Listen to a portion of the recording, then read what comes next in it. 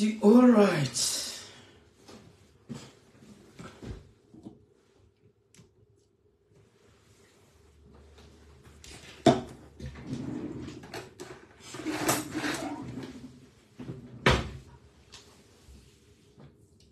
All right. The one on is Mr. Ntambi tusobola okubanga tusimbula embalasi right now. Mr. Ntambi, omanyi tulinawo omusasi waffe, the best analyst ever in Uganda right now, trending, Frank Ntambi. So Frank Ntambi agenda kubanga asobola okutunnyonnyola ki ekiri ku ground kubanga yali Chaddondo right now. So Ntambi ninze gwe ataweleza message soko jimbe kwesimu eno Alan Soja jangu obuze ku bantu nga tetunnatandika ndi wano ne Alan Soja tulina kye tufumba naye bajja kuba bakiraba. Anytime ono mukozi wa video bebamu kuba kyasinze okola video ezakabi naddala wano mu Europe avuganya n'abazungu mu baddugavu we abasinga naye waliwo abazungu abatone n'abazungu nabo basinge era bannebuuzaako sometimes bakwebuuzako abazungu waliwo ako. So ono bamwita Alan Soja mukozi wa music videos naddala okuva e Chaddondo, very nice guy. Yakolera Benimani nakolera Sean Paul kolera abayimbi bangi nnyo bana abakabi wano East and Central Africa. Mr. Frank Ntambi tulinze gwe tusobola okubanga tutandika. Ninze Oilo mani mbadde nakajja nti kati waliwo amawulire agaba gaguddewo tulina okuweereza abantu. Bangambye pressure nenga akanonye ku Frank Ntambi asooka atuwa amawulire gano. Frank Ntambi nga simulaba jangu kuliyo life wabula tojja ku MC Rich kyekyo tetukoledde kuliyo life kandabe wana. Yes, Frank Ntambi wuno omulabi tambuza video kubanga si yaki. Frank Ntambi wuno omulabi. Okay. Yeah. Frank Ntambi yewancha naye leero omusazeewo ne munoonya nangamba lwaki lwaki onsumbuwa. Frank onosonga okusumbuwa olwaleero naye gano gabadde tegalinda nga njagala osooka onnyinyonnyole. Tegalinda wadde era kansuubira ondaba bulungi. Nkulaba bulungi ssebo era nkuwulira bulungi ssebo. Kanyongeze kavulimu kange wano.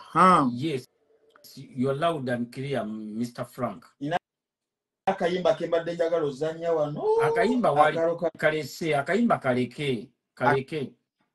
Akalo ka Buganda kadda.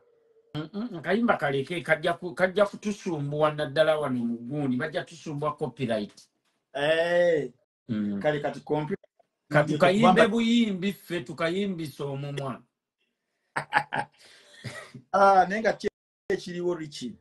Ononsonyi okusumbwa nenkukubira essimu nenkubuuza Frank Ntambi nongamba leero obadde mu makiru go nti nkulinda enkya nenkugamba ebyaleero tebirinda. Tebirinda tulina okukolera Abannayuganda. Nze ndikkirira muganda wange leero nakoze nemaliriza okukola nenkumawo kati ndi wano kyobola bajjo tewandabye ku live maze ennaku nnyingi nnyo mbadde nyina byensoma naye era still kasita wooli ng'olina by'osoma oyongereko Nina munange Frank nina okusoma kasita wajjawo ne weewaanawaana msimanyi nze jagana simanyi nina degree mu gune nga wiki kanzireyo nsoma era nina kakoosi kentambuza. Ekitegeeza gundi ya kuinspiring omusajja w'ekalangaalo kuba ye yasoma. Nedda ssebo yasoma kuvuga gundi baasi. Omusajja ya inspiring okusoma yali gwe. Era tobola ennaku zino kati nkola live ezi bbiri. Kuva weekend ro yakatandika nakakola live bbiri. Kati mbanyi n'okusoma mu. I need to study, man. Kituufu. Badde manyi nti omusajja w'ekalangaalo yakuinspiringa kuba degree ye ensi yonna egimanyi nti weeri mu abawakana.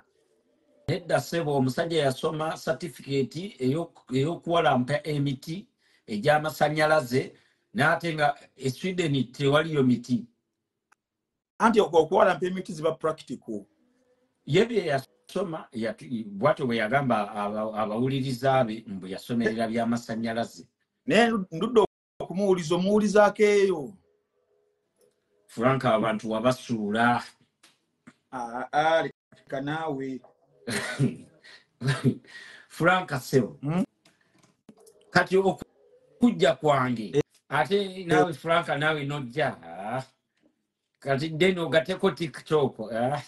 Bali balina kati omuntu tokola nazzeeyo ku ssomero nsome. Franka I'm studying, I'm serious. Goloza neniza okumala olunaku nga sikoze live. Nsoma kati nsoma nyina ebintu bye nsoma nalabye nga bwe tuteeberere mu Franka. I'm studying. Ate njala kuwa updates maasawe ez'omusajja w'eruzira. Okitegedde kuba naye era agwa wano. Tewali buzibu. Agwa wano mu offensive communication. Franka kati soko mpe ku gundi ku updates eza pressure kubanga nkunoonyeza nkumanyi ku Lwamukaga sitera kukwasa naye ngambye leero kankunoonya n'ongamba Luki kasitoba nga yeggwe tewali buzibu. Ate oyo yani ali mu background tubanga olumbiddwa. Ono bamuyita oil money. Abadde yakandeetera egusi naffe tube tugenda mu party. Agamba ati tube tugenda mu party naye kasitampulidde ebyo ne ngamba gundi egira erindako. Kogira olinda. Mbadde bakusindikidde ababulaka mamba. Musajja munene muzibu muwagguufu. Ono omusajja mbeera nnyo naye ekyaddondo ne luli nali naye wali eri ku abeeka bandi lwakuba yite wamulaba. Abeera wawo omukava nga atudde. Yesebo. So mukama wange leero ndi kajuisi kano. Nze leero ndi kasirooka era n'akatandika ate nze neekwekereza. Nze ndi kajuisi kubanga mawulire genfunye gansanyusiza nnyo ne bankamulira kajuisi. Nogaba musajja gwe olwanye nnyo. Kati Franka asooka ogatuwa amawulire pressure yaani. Nze mbadde mpulira naye nakamuwulira just in 2 days lwe mpulidde nti waliwo omuvuka gwe bayita pressure naye nga mbadde simumanyi. Pressure 25 simanyi pressure 24/7. Bampadde erinnya lye wano ku fayiro ntambuza video tuline Professor Frank Ntambi agenda kuba tunnyonnyola.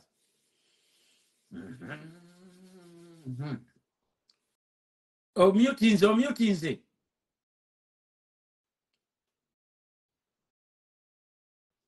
Omutinze soko ojje mu mute. Kati oli good to go.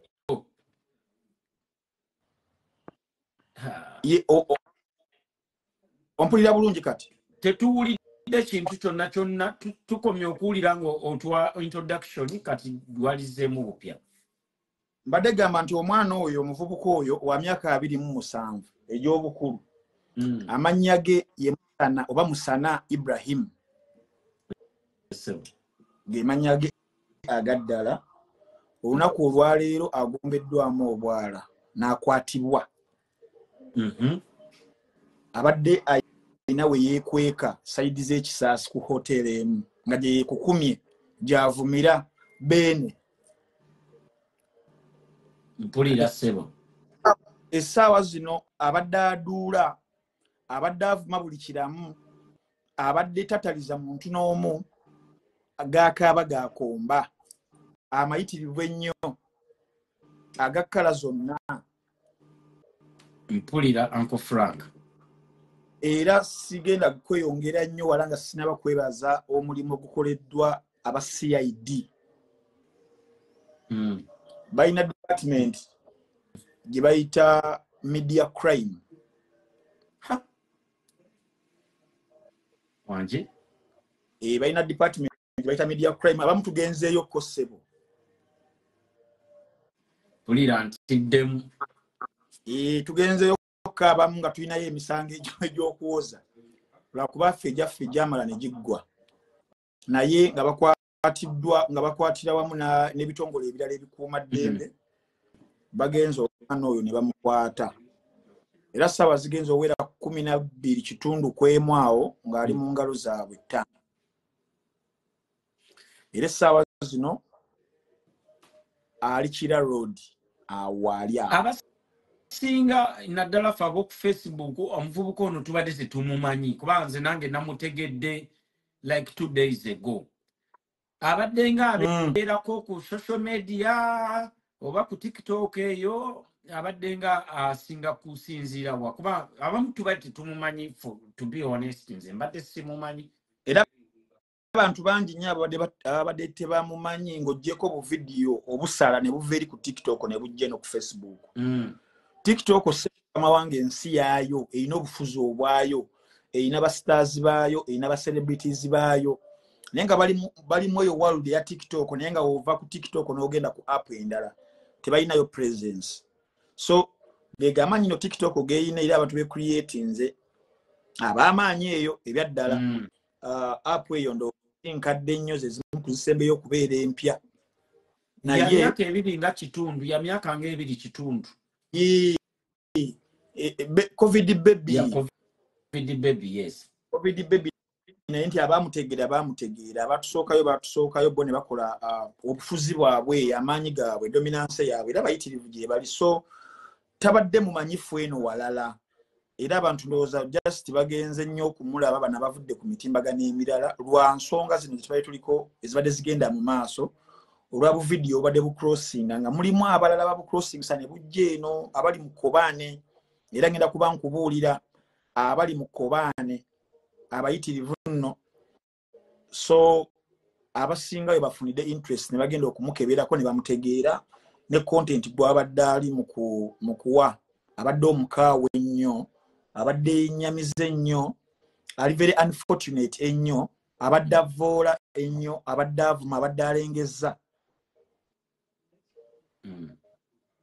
so omwami oyo oba omuvubuka oyo because ndaba akyali muto he's still a young boy who has been misguided probably oba bya mirundi mingi yatugenda batubiyita the motive ebigendererwa ebireetedde okubeera nga abadde ayogera ebintu ebikankana weebityo ekisookera ddala ku TikTok okwo okubeera ow'amaanyi olina obbaako ekintu kye weesibako n'obeera consistent mu kyo within just 2 weeks osobola okubeera ow'amaanyi ku TikTok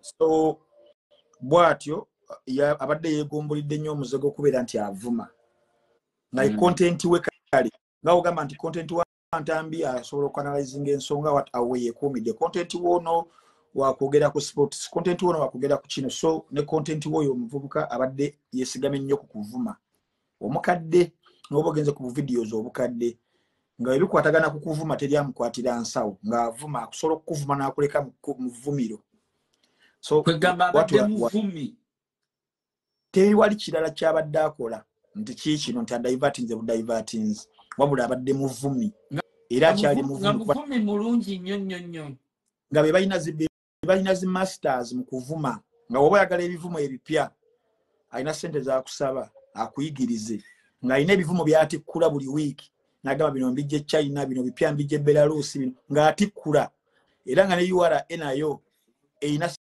sente zemuwooza ku bivumo byaba atikkula ennakawaawo buli wiiki tabadde tavumye ne bavuma ng'akwewaaniramu nnyo so abadde muvumi nga n'abamuwuliriza nabo bakkiriza nti ddala ono ye muvumi tasaaga yayonooneka muganda wange Rich ensi yayonooneka ensi yaffe Uganda eri ku bikukujju abantu ng'abo kyannaku okubeera nti abaana abagoberiza bamugoberera abamuwaana wateekayo ne bawaana leero ate ovumye kino ne baseka ne bamupraisinga that is how Uganda is.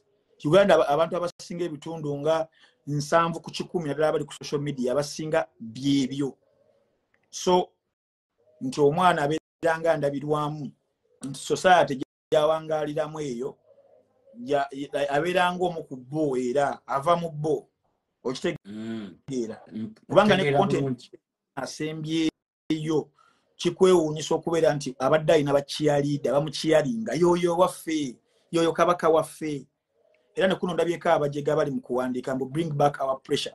Kyekyo kyenkugamba nti abantu abasiru mu nsi be basinga obungi, abatooletoole abagwagwa be basinga obungi. Kyewuunyisa ate kyennyamiza ate nga kyekituufu tuwangala nabo naye nze abasiru abo mbeetaaga era mbaagala nnyo nti woba tewali basiru tusobola kumanya bagezi. Ekyo badde okimanyi? Ekyo sebo mbadde nkimanyi ekyo. Era ne kuno mbalaba bakomentinga abasiru abagwagwa.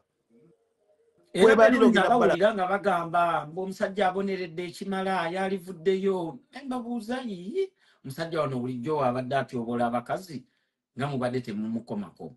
Yeah, nti ababasupportinga babeerayo okitegeera with no justification at all. Waliwo ambuuzizza gwe Ntambi olowooza oli mugezi. Nedda siri mugezi naye ate siri musiru kubeera nga ndi mu ttuluba eri omuntu asobola okukwata kamera n'agyetunuzaamu n'avuma abantu n'avuma omuntu ow'ekitiibwa ng'oyo and I support. Okitegeeza oba siri mugezi nnyo naye ate sisobola kusiriwala kutuuka ku sseeryo. I get you. Nange situuka waabwe. Yes. Wabeerawo ffe kati twakola communication aboogera tetusobola kubeera nga twogera matabuta buli lunaku. Waliwo naffe we tusobya okitegeera naye ate waliwo tasitoopinga slow kutuuka kutyobola highness. Ye tusobola okweyisamu eggaali bino ebyaffe naye waliwo eryo pesa sobola ddenyiga newekkakkanya naye kati ye abadde nga aganyiga. Naye kyembadde gamba nti ekisinze okunkola obubi si ye nga ye kubanga yali yayonooneka ddanga bw'atyo kakyamamamera nga newokagolola kakola ki kamenyeka bumenyesi naye nti alinako abadde asinga kuyisaamu baani eggaali before. Buli muntu ndowooza amuyisizaamuko eggaali omuntu nga wakitiibwa mu ggwanga lino. Buli muntu ow'ekitiibwa mu ggwanga Uganda amuyisizaamuko ku ggaali okitegeera naye nga bwe mbadde gamba nti kyanaku nti mu society yaffe mutuwangalira mulimu ababakiyalinga ababawaana okitegeera ate abawaana bo basigala ku ssimu nga bakomentinga. Kati omwana wuyo bamukutte kati kubona bonna babadde bawaana naye ayinza okugenda okumweyimirira okulagayo face ndima olengera obunnanfuusi bwe tubeera mu muganda wange Rich. Nabiraba ku dituuti zino endulu ezitukubirwa temuli okitegeera kibeera eri olina kukola kituufu kubanga teri muntu ali waggulu w'amateeka. Era nze ku lunaku olwokusatu navaayo ne nkola interview yali nkambwe nnyo nagikola ne Bizonto comedy kweri nga tudisika ensonga z'oyo omwana niŋŋamba eggwanga Uganda niŋŋamba nti nze nganza obuzibu sibulina ku mwana oyo si bwe buzibu naye tulina okumanya baani abamuli emabega ebigendererwa bye ki era nenvaayo nenkoshoninga Uganda Police bubi nnyo n'ebitongole ebikuuma ddembe ebitongole ebinoonyereza ebitongole ebiriwo ku ssente y'omusolo okubeera nga bikwasaganya ensonga bwe ziti kubanga bambuuza nga Buganda esirise nga Katikirasi ne mpagamba nedda eyo ensonga siya nti Buganda eveeyo beewozeeko no omuntu wabeera nga muzzi wa musango ekisooka kukwatibwa ababa bavunaanyizibwako okitegeera fe abakola communication tumanyi ebitutwala nti singa Ntambi nzija nenzivoola wano omuntu nemuyisaamu biki sometimes ne complainant newaba tavuddeeyo naye kyenkolayo kibeera nga kiri wabweru w'amateeka baba bajja kunnoonya bankwata kiryanga abasaasaanya obutambi obw'ekiseegu lwakuba nti kati institute ezimu zaakona tezikyakola naye tewalina bbaawo complainant ekyo kiba kikyamu nga mulina mukwatirawo okitegeera so ne office communication naye erina docket mwegwa baani abalina okuba nga baturegulating abalina obba nga batukwata mpulira Frank.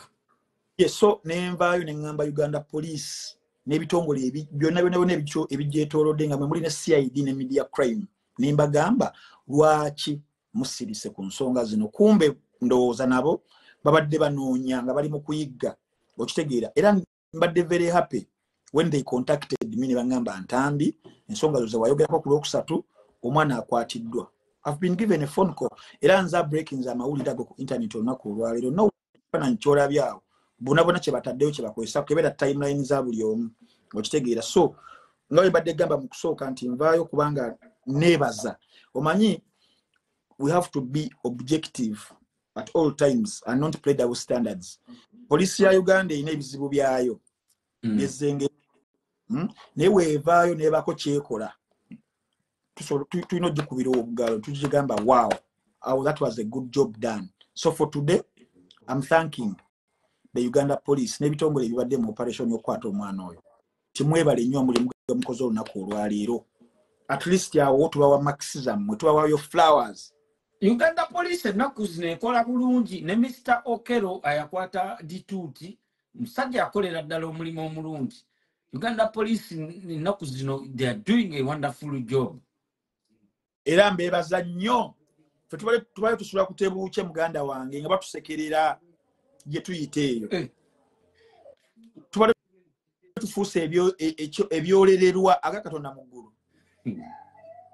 Ku kibadde kigenda mu maaso okuswazibwa oba okutte ku muntu waffe oyo omunene oyo omutanda oba okutte ku ffe ffenna mpozi nga omuntu oyo tamanyi buvo bwe. Omanyi katulinamu n'abantu omuntu nga ali oli nga tamanyi na buvo bwe. Awe nyini Franka wenjagala okumanya kati gwe ogamba oteebereza waliwo abamusindiikiriza abali eyo abamusindiikiza asobole okutyoboola abakulembeze.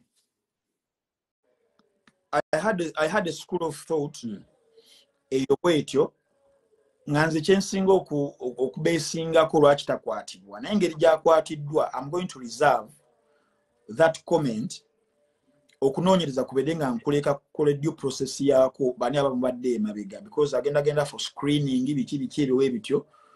So awo nyinza okubuukawo akatono olw'embeera eno eriwo nti namaze okubeera nga akwata naye luli why I said so was nti nze nga ndi convinced nti no baba banoonya omuntu kati ng'oyo newe ziba ssaawa bbiri baba bakuguddeko dda.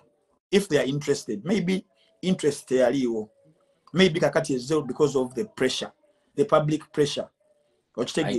So yes, so nyinza okusooka nenkireservingamukko nenga luli nali convinced nendowooza nti no wayinza obbaawo someone awo omwana no protection ne immunity ne confidence omuntu oba a group of people abalina motives ezaabwe naddala ez'okunafuya cultural institutions. Tulabyeko ebbanga lyonna nti waliwo abantu abamu ba individuals abalina ebiruubirirwa ebyabwe abagezezzaako ennyo okubeera nga banafuya obwakabaka obw'enjawulo. Tujjukira omwaka oguwedde nga Kyabazinga agenda kukola embaga ye. Ebyaliwo byonna byonna bijjukira byesagala nakuzaamu bantu bawulira baali babinsibye nako naye maama nze saabiriimu oba okitegeera. So ne culture institutions endala zibadde zifunamu challenges bwe zityo kiraba ate nga nze nabagamba nti era ezo ensonga we zaaliwo eza kingdom y'Ebusoga nabagamba nti tetulina kuseka because after finishing abo bajja kudda ku bano badde kumwe and before you know mwena nga babalumbye nti era balumbye culture institution ya munno olina kumulwanirako tolina kuseka oba kwegatta kwabo abali mu kunafuya because wamaliriza oyo baddawo oba okitegeera bulungi. Culture playing a role y'amaanyi nnyo mu kubeerawo kwaffe abantu kubanga mwe muva ebintu nga empisa n'ennono ebitukuziddwamu nti obeera ng'oli mwana wa buwala nga bakozizza mu mpisa n'ennono entuufu abawo bitagenda kubanga okola mu bukulu. Essaawa zo tuli mu kudiiringa n'omwana Pretty Nicole atadde obutambi left right and center naye singa parenthood ye probably yali best nnyo ku mpisa nga gyakudwamu maybe teyali bikoze maaso. So the core values zetambulirako mu nsi zeesigamye nnyo ku bintu ng'ebyo eby'ennono eby'empisa emizizo oba okitegeera bingi nnyo nnyo ebyetoololera awo So the only way they can break them is to attack the cultural leaders abali waggulu. Baba batemyeka amagulu we bati temusobola kubanga muyimirira. Yeah. Kubanga kati Mr. Frank.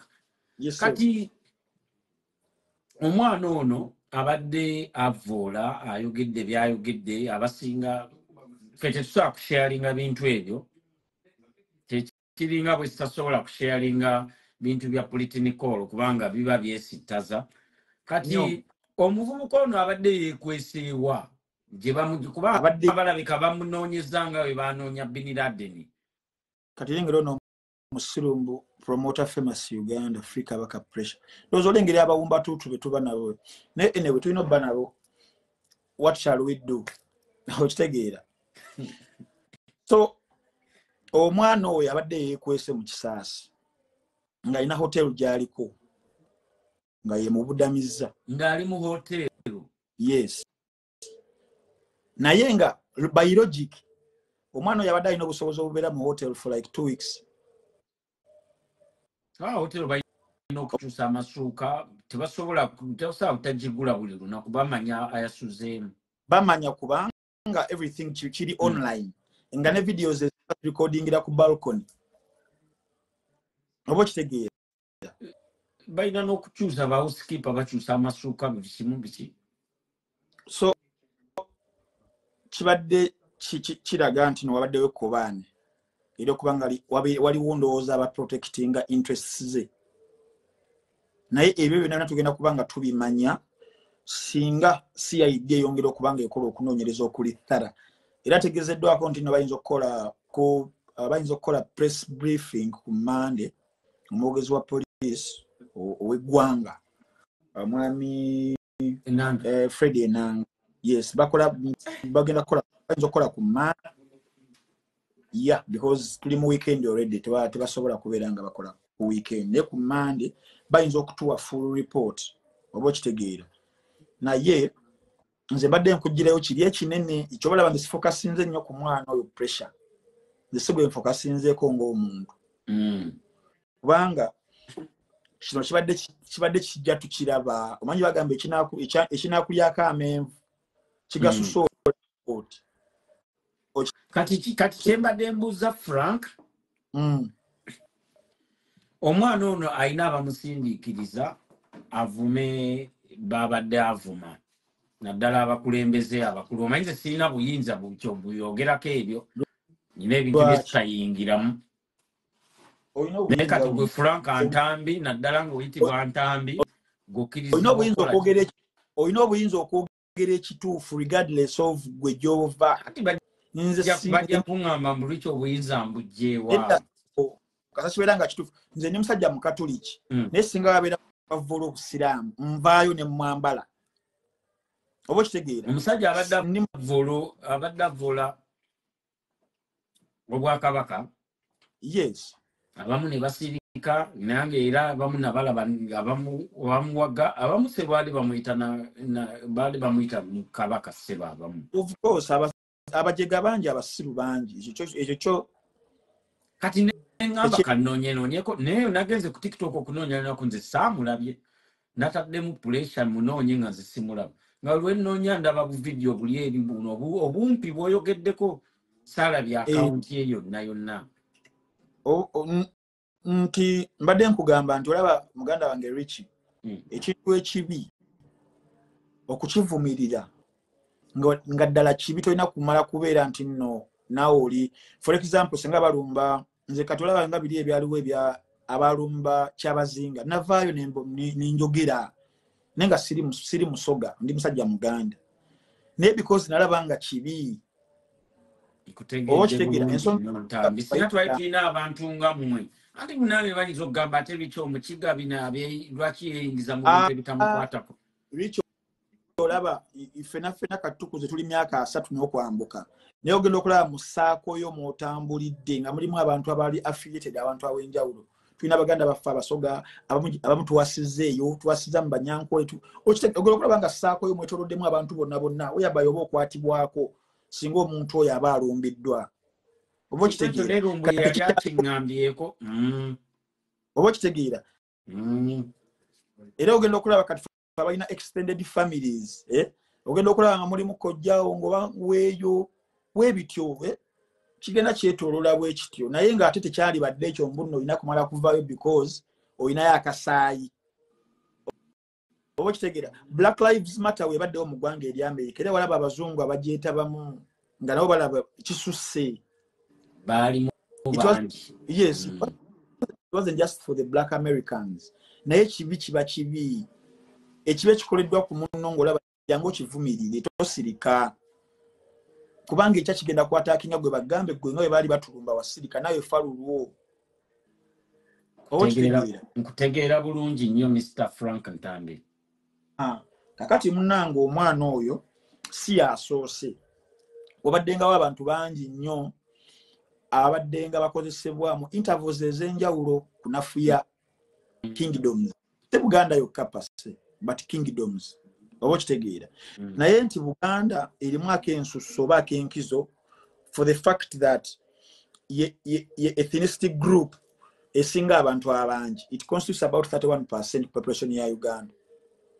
Yes. Everything oleba wano ekitambuze eggwanga kiri kyetoolodde wano mu Buganda nga muli ne capital city mwe muli buli kimu business district omusolo ogusinga wano weguva omuyitirivu ennyo oba kitegeera bulungi no doubt graphical location oba kiraba so interest erawo nnyo ababa bagala okunafuyawo babeerawo abamu tuyinza obutabamanya naye nga babeerawo interest already weeri wetunafuya omukulembeze waabwe tujja batubamaze because bamwagala sisoddiale ku mitima ffe kabaka nze kati njogera ng'omuganda kabaka tumwagala nnyo atuli wano ku mitima ntogenda tulina sente zoyinza kumpa zonna mbeere nga nnyinza ova mu kabaka wange teziriiyo kubanga kiri ku mutima kiri very emotional kibeera ng'omuntu ow'eddiini ku ddiini ye ng'ogikutteko Katonda amubeera wano oba Yesu amubeera wano kati naffe ku nnono kabaka tubeera wano ku mitima nti kasita omukwatako oba okutte ku ffe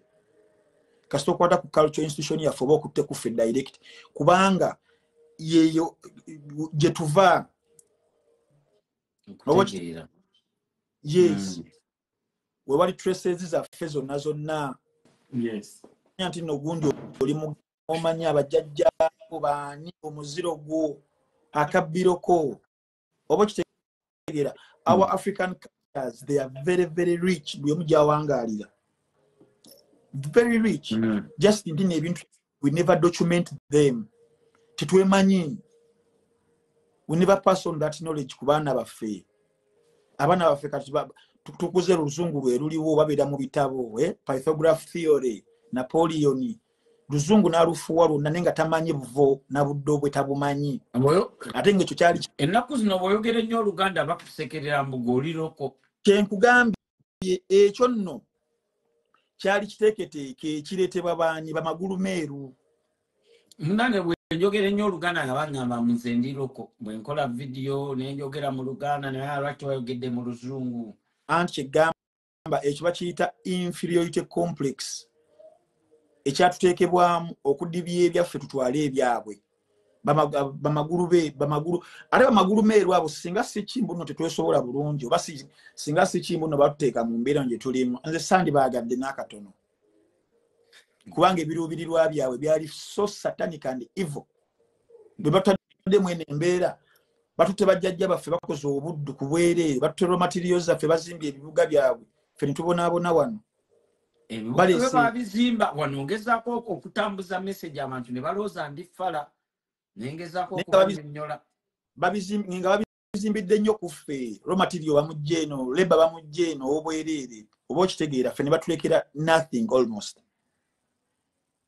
kutegeera blood oba kitegeera kakati bamagulu meeru abo mu bimu kwe baali baagala okubanga basuula kyekintu kye baali bayita culture kubanga batusanga nazo nga tuli bampisa tuwulirira mu bachiefs baffe bakings baffe ne baleeta ebyabwe religion education yes birina ebirungi byabo siganye naye mulimu ate ebyala ebyekweseemu bye baabala nga mu myaka 2 biri bakolera kye baagala. And this is where we are right now. Whatever kati kusaba zino ekintu ekisusse nnyo mawanga gaffe gano because of desperation tuli baavu nnyo tumaliriza we are engaging mu activities ng'obuseegu ng'ebikukujju omukono ogw'ebikukujju oba kitegeera batusanga tuli bulungi nnyo nga bakibala tuno mu myaka 2 tulituukiriza ekiruubirirwa kyaffe leero mbadde nina ku TV kwending nga ndi mu kudiscussing oyo omwana nange sajjagadde mu discussing oyo omwana ow'obuwala omuto andi mu bagamba kwagala nnyo kwogera ku bamayina yes naye nga like nalese ekifaananyi ekinene nga twogera ku buseegu ne mugamba katula tutuse mu kaseera nga waliwo n'emikutu nga onlyfans.com whereby omuwala obeera mu apartment ye ekyanja anotafulumako wadde naye ng'oli mu kufuna ssente okola ssente empitirivu nyina okusinga omuntu asolinzi agenzi wabweru enkuba n'emukuba n'amusasula omusaala omwezi gwe ng'oli mu ruumu yo weekutte obufaananyi bwo obutambi bwo n'obukasukayo ne bakuwa ssente oba kitegeera nti awo obuseegu bufuna kiralu n'okusinga gwe asome degree oba masters ojja bonaabona nga toguze wadde akagaali naye omwana olw'omubiri gwe ngagenda kugula Benz obalaba bazirina n'ogamba akola mulimu kyoyo buseegu kwe balya oba kitegeera kakati eyo nayo breakdown eba ku magulu meeru yetusiza ne kwena embeera ey'abantu abamu ng'asobola okuvaayo n'agamba kakube institution ngeya culture kakube leader ow'amaanyi wa culture oba wa tradition ow'ennono oba kitegeera kyali kiteeketeeke naye waliwo ebintu ebimu ebitamala gavaawo culture zaffe zibaddewo emyaka n'emyaka Buganda okugiyita Buganda okuva mu gundi gye yali emutundu that was 1400 kati imagine emyaka egiri awo wakati paka ssaawa zino waliwo ebitavaawo these conflicts zino zibeerawo ne zivaawo ne ku mulembe omusuuna balina challenges bamwanga basekabaka mwanga balina a lot of challenges even okusinga ne ziriwo essaawa zino naye Buganda ngayo yasigalawo as an institution yasigalawo era Buganda yali most organized kingdom definitely nti ne batwala mu essentially okuba wangangusa era Buganda bwasigalawo abazungu abo okumanya babi nnyo ne baddira Ssekabaka waffe Mwanga yamufuula villain ku kintu ky'abamataza abo singa nfuna topic namba ne nkubuulira the plan to make the commande kwogera ku history era nja kumwogera lwakubiri nga nina mutayi yange kuba nina obusungu bungi olina okujja ng'okirinze tuba tukirinze nga tuwuliriza stories waliwo ebintu ebinuma ne ngamba kubanga nina obusobozi nawe Richie Netherlands walivuddeyo n'ogenda n'okomawo n'obeera ekabaale naye kati musajja wattu nawe obalaabalamu ate nomunange nno siri wakabaale nno abantu abasinga bakiconfuse nga just nayagalayo bwagazi eri kuleke gundi bunyonyi siri wakabaale sirina connection yonna n'akabaale but I just loved Leke Bunyonyi nze buli ngenda ku Leke Bunyonyi eyo nyina life gyendaba endala ate abantu gye batalaba that's why I always go there sirinayo wadde relative wadde no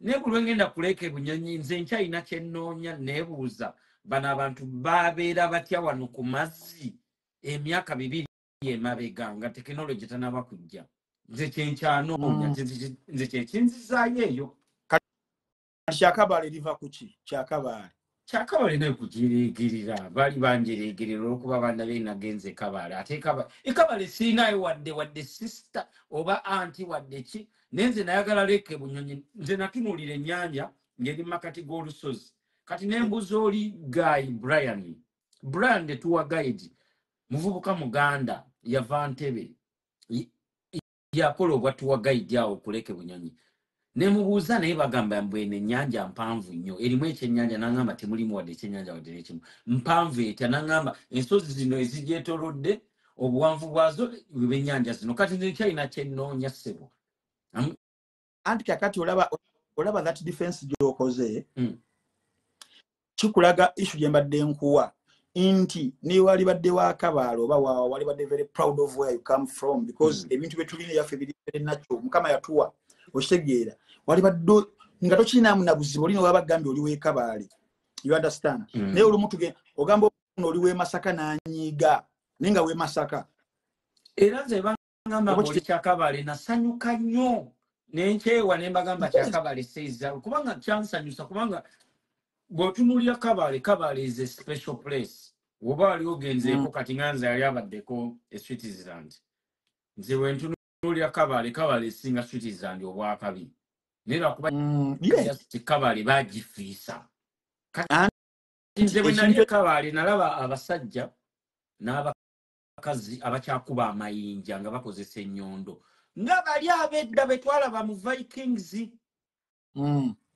nendaba bano abasajja abakola ebyuma ne gundi ne najjolo gundi embazi ejambiya nga bakyakola biri ebintu bya old school kati nze nenkyagala neŋŋamba olaba mu tekinologi ono yonna bwe tulina naye bano abantu bakyakuba amayinja nga bakozesa ennyondo so kati ababakaana bwe batyo tebatambula bo babeera Kampala nga bali mu kulya mbizi na kunywa walagi na kuzinamana kati bo tebalina kye bamanyi sisobola nakaana nabaabo wadde tebamanyi wadde bundi bujjo wadde 40 poto era badongo nnyo teri muntu twavula yali ajereze ku Rich kugamba Rich ekyo nti nze muli ngamba nakwatibwa omukisa mubi okubanga nzaaliddwa Kampala kuba tewaliwo history oba kitegeera nemba kubanga nzaaliddwa eyo oba nandibadde wa 40 poto oba ki nsobola okufunayo ebirungi n'ensooka n'embitunda ne bagamba bane tugende 40 poto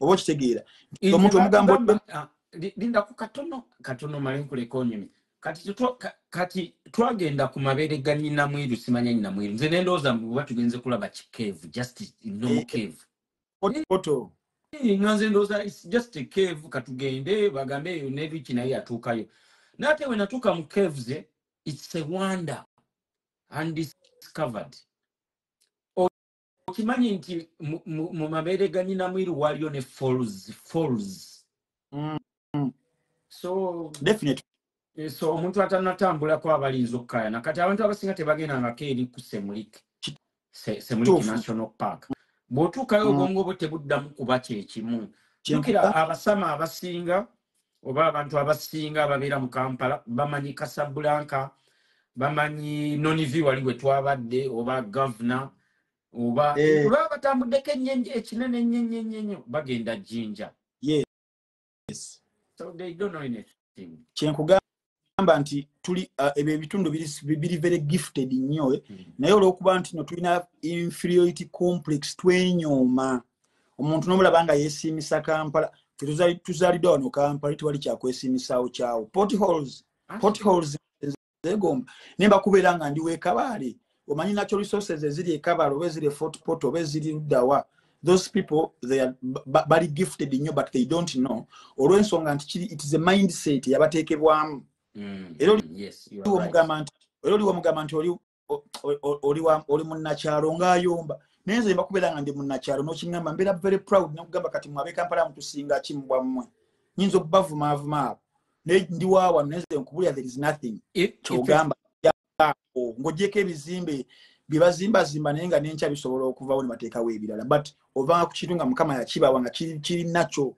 the resources ezo ziri very nakyo kitegeera so mbadde nkikugamba nti akasembayo nako kankakuwe malirize aisoya sigenda kuddamu kwogera kati tugenda tusasula Mackson Falls National Park ogisasulira wali erisaiti z'emasindi twagala kulaba bisolo tumaze osasula Mackson Falls tuvuga tetulaba bisolo tulaba babuuni zokka njagala okulaba ku lion njagala ndabe ku leopard njagala ndabe ku elephant si ku bisolo ebinene the big 5 oba the big 4 tebyatubula nga tulaba bigundi bisolosolo biri awo bitategereka nga omanyi bukobukobu bwo bubeerawo buyimpala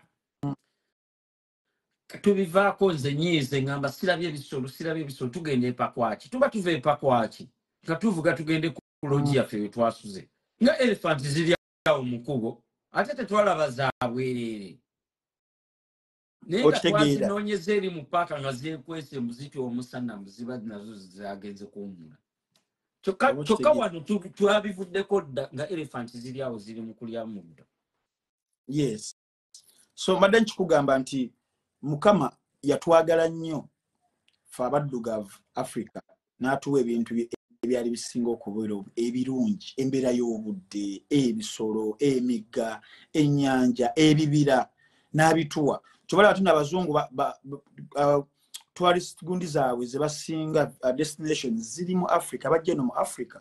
That's why nti Paul Kagame ataddemu kyamaanyi nnyo okubeera nti naalangira mu bo bennyini nti alangira ku Arsenal ne PSG sleeves zaabwe bajje mu Africa balambule, era nga bajja they come. Obo kitegeera naye nti obanga mindset ye eri very shallow, omuzungu ayinza okulowoozesa nti ekikyo toyinaawo wadde. But they are big manipulators. They manipulate your brain okukuleetera okulaba muno gwe toyinaawo waaka. Era kyobola banza abasajja abesinga okusoma ennyo the Pan-Africanists basankara okitegeera balumumba bangi abaali bagala Africa eno mbajagala ku mitima obo kiraba. So badde nkwaza ku background okulaga nti nno eno situation y'ono omwana pressure gye tulaba kye kintu ekibanga kizimbibwa myaka na myaka ekyokubeera mbu tusuula ekyaffe, we undervalue ekyaffe obo kitegeera. Yes. Tutwale ekyabwe awo tuba bangu nnyo, omanyi omuntu ng'ali united mu kintu ekimu obo kitegeera. Kyobola beddiini nzibu kumenya, ennono nzibu kumenya because mama yatta nga muli ba kakati cultures zaffe zino zituwangaalira mbaagala dde okubanga bazikosa. Nti mu 1966 Milton Obote weyajjawo weyamala okulumba obwa 66 n'ajjawo constitution yali enkadde yali yagala okubeera nga etteekateeka okubeera nga tufuna federal system of governance n'ateekawo eyiye tetuddanga mu kufuna mirembe mu kukyusa obukulembeze. Era by that 1966 obwakabaka n'abwa abolishinga bukomyewo 93 restoration obo kitegeera nti naye era mu span emyaka egyo nga tebuliiwo institution ezo zaali zikyali z'amaanyi bugenda okukomawo weebuti ng'abantu bo bali bayayaana ddala nga abantu babasanga bali organized already. Bali organized nti n'olabye Bush n'osomye Bush wo oba n'ofuna omuntu akuwulira accounts ez'enjawulo. Saaba zino kabaka wa Buganda the role gye playing ku government yajja wano saaba zino etufuga oba kitegeera nenga bwali babujja nawo ne waliwo ebitakyuka. Kati omuvubuka ono abadde n'abantu abalabe ba Buganda Kingdom nga be bamusindiikiriza. I cannot confirm that. It is this topic is very sensitive to pin up people without proof. Kubanga awe batwagala. But anyone. This topic ndabi abantu bangi nnyo abazze nga bavoola naye ono abantu bamuwadde nnyo attention n'abadde befuula nti tebaagala mu attention bamuwuliriza lwaki Frank Ntambi kino ekintu saagala nakyo kibuse maaso lwaki ono bamuwuliriza nnyo okusinga kuba nze byayogedde si bipya ku bantu n'abantu ababadde nga babyogera. Why this one? Anti mbadde soka kugirawo kiri kive mu ddiiro era abaali badde behind nti wano we batwagala okubeera nga we are pointing fingers muffe ffennyini oba kitegeera nti kiba kittammwe. If you start pointing fingers nti wabadde probably abali emengo nga bateeka mwana ono ebigambo bikoze bitya, I wouldn't want to go there because that's where they want us to go to discuss to be to point out engeri gye tuli kuli life ate nga wanzikiriza njogere bantu bangi nnyo abazze nga boogera ebintu bino bwe biti si gwe gusoose okubiwulira Mr. Ntambi naye lwaki ono omuvubuka abantu batatwala nnyo serious ate ku luno lwaki abantu abamu bamututte lwaki bamuwadde kale time anti abantu bangi nnyo abazze nga babyogera ffe tubeera ku internet tuba tubawulira oli n'ayogera nono byayogedde ne kategeeza ono omuvubuka babadde balina engeri gye bamutwala serious oba babadde balina ekiki kye bamulabiramu. Why did they have to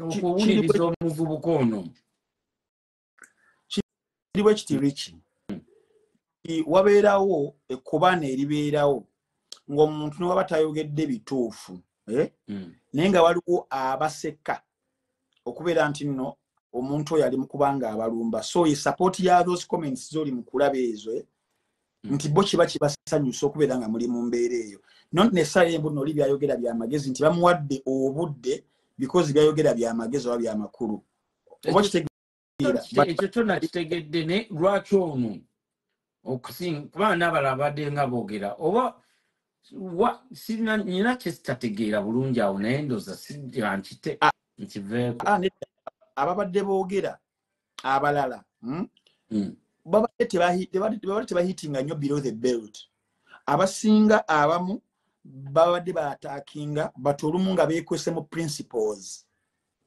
oba kitegeera ono yazze kunafuya the person oba kitegeera ng'ejeeko talina nsonga ya simba gy'agamba kubanga bano ababaddewo emabega olumu babadde balina ensonga ze beekwekamu nga balina ne justifications zaabwe oba kitegeera kyovala abantu tebyabawawaza nnyo matu naye onomuvubuka abantu badde bamutwala serious before this no kati why are they taking him serious because he's abusing the person of the king oba kitegeera kiba kiyiseewo obeerawo entalo ze mubeeramu mu famire nenga mwemukaaya bya busika bikoze bitya weebityo nene wajjawo ekyana mu famire nga kiri mu kuvuma maama oba taata directly taata wagundi olinga kino olaba ogira kino olinga kino so ebiseera ebisinga biwaawaaza amatu ne attention abantu ne bawulira ne bagamba oba kitegeera biwaawaaza that's why bano ababadde bakiwaga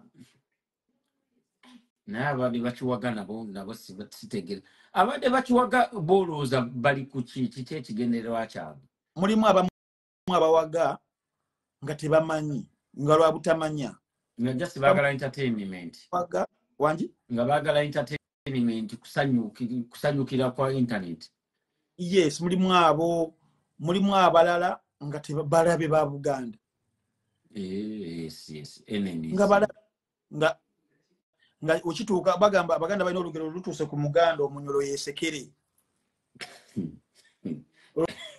olugero watwayinanga entalo wakati wa Buganda ne Bunyolo zebyadda biri mu bitabo abanyolo bankuza kituufu mbimanyi olutalo lwa Mendo manyi ssebo olwa Bugangayizi jjukira nze nasomera simanyi oba nasomera Bugangayizi oba Kakumiro isi ya Bugangayizi oyo ba simanyi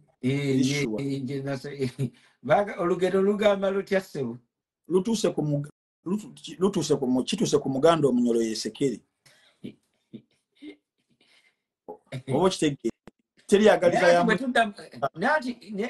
bwe tudda mu history jjukira Kabalega yali agaana abazungu ate abazungu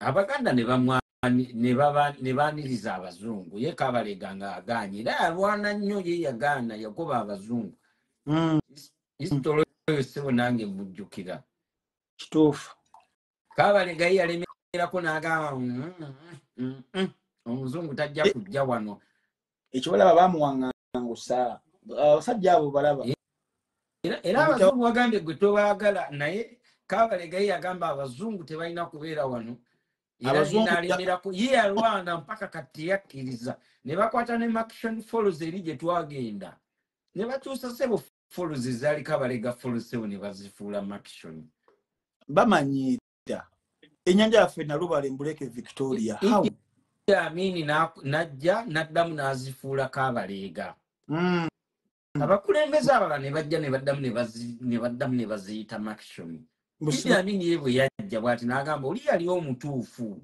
zirina kuba Kabalega Falls kubanga be basooka oziraba si Maction yasooka okulaba Falls ezo bimanyiira mbu River Nile byebyagisimanyi byebyagivumbula nga byagisangawo kebeere Nalubaale linnya lyaliwo naye bali ne bajja ne bagiyita Victoria tebakoma ne bamaa ne batambula ne bagenda mpaka Zambia era ne bagiyita Victoria, Zambia Falls, Victoria Falls.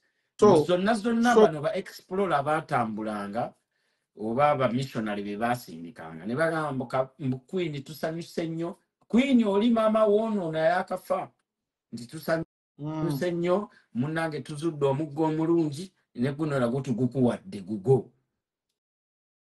Tulabye ennyanja ennungi naye tugikuwadde yo.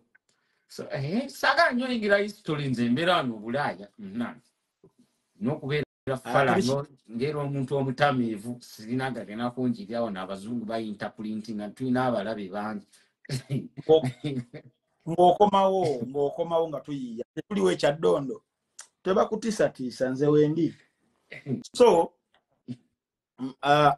Rich ensonga eno Mukama ayambye nti at least tukakkanyemuko ku mitima gibadde gitwewanise ebyaddala. Soko nyumiza omwana ono bamukutte batya emitima gyo gikakkanye ne soko nyumize wano embeera gye bakuttemu omwana ono kuba mumbadde mumunoonya ng'abuze. Ate munnayeffe tulina busobozi ki obuyinza okunoonya okusinga security erina buli kimu ne intelligence erina naye embeera gye bamukuttemu sigitegedde nga nze okitegeera saagala kusala kigambo naye alina ka video ke yali ataddeyo ku TikTok ye nga bali mu kukonkona nga taggulawo ndowooza ne bamenya because Kasembe agamba they are breaking in bali mu kumenya leero wangi akataddeyo leero ya ku TikTok ye kwekali mujja kanoonyaako ekitegeeza abadde asomooza. Yes. Sagambe they are breaking in n'akateekayo then ne bamukwata. Tugenza kuddamu okulaba ng'ekifaananyi ng'amaziga nga bamaze okunkubira nti bamukutti. Bakubidde nze mu bamawulire bonna be mulina mu Uganda.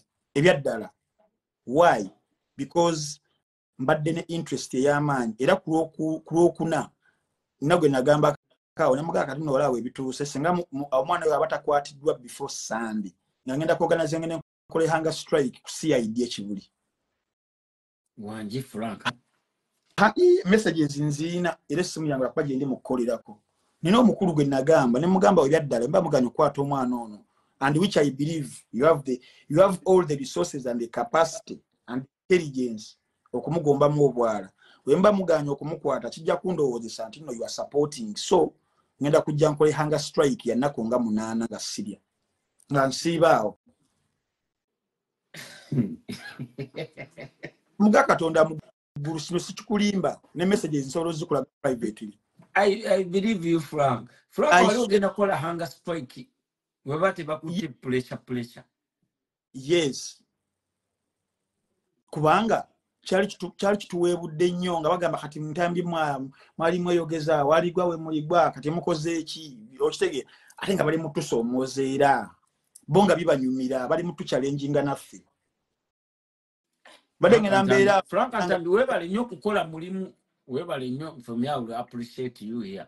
So mbadde kugamba the reason lwaki bonna bakubidde nze because mbadde nina kyengendo okukola ekiddako naye nga ntya kintu kimu kyembadde nsinga okutya naye Mukama ayambere mbadde ntya ekintu kimu nti bayinza obadde otya ki akaiso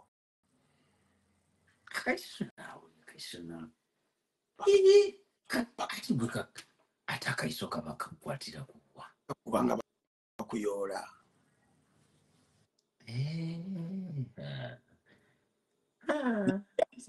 nentyamu live zaffe ze tukoleza weekend nengamba bikyananyumya nani ali Uganda ate nkya tulinayo program nno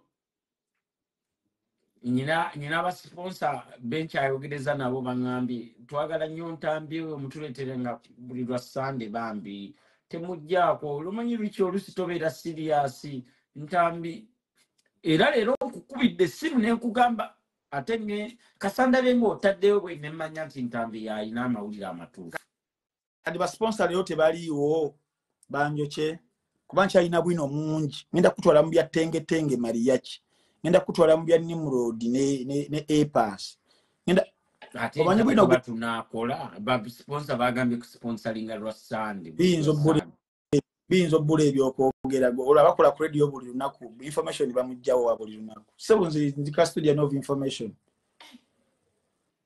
mange mbadde njagala ompuseko kutengetenga sinagenda out sebo nyina abagenyi tulina eddakiika 4 katugakoze saana bayi tujja banyumya enkyawo batengetenga katumalirize issue eno ebadde enkulu kati muzina eddakiika 4 kati soko nyumize pressure bana abasajja aba security bamukutte batya bakutte ate kati alimu nkwata kyoyo naawe talina kya olaba basajja bakwata bali ba Saddam Hussein bamujja mu mpuku Bin Laden olwo pressure ono kabaka wabakadaama kuba ndabye ekifaananyi ng'alinga agonze ng'alinga akaaba nga si oli abadde ayogera bakutte embwa ebadde yewaga kusaba kabadde kamanyi kewaga nene buli abakola video nga kamala kabusalamu oyo katuvuma kati kwe ayogeraki mwe kati kadde mu kabyogere gakamyuse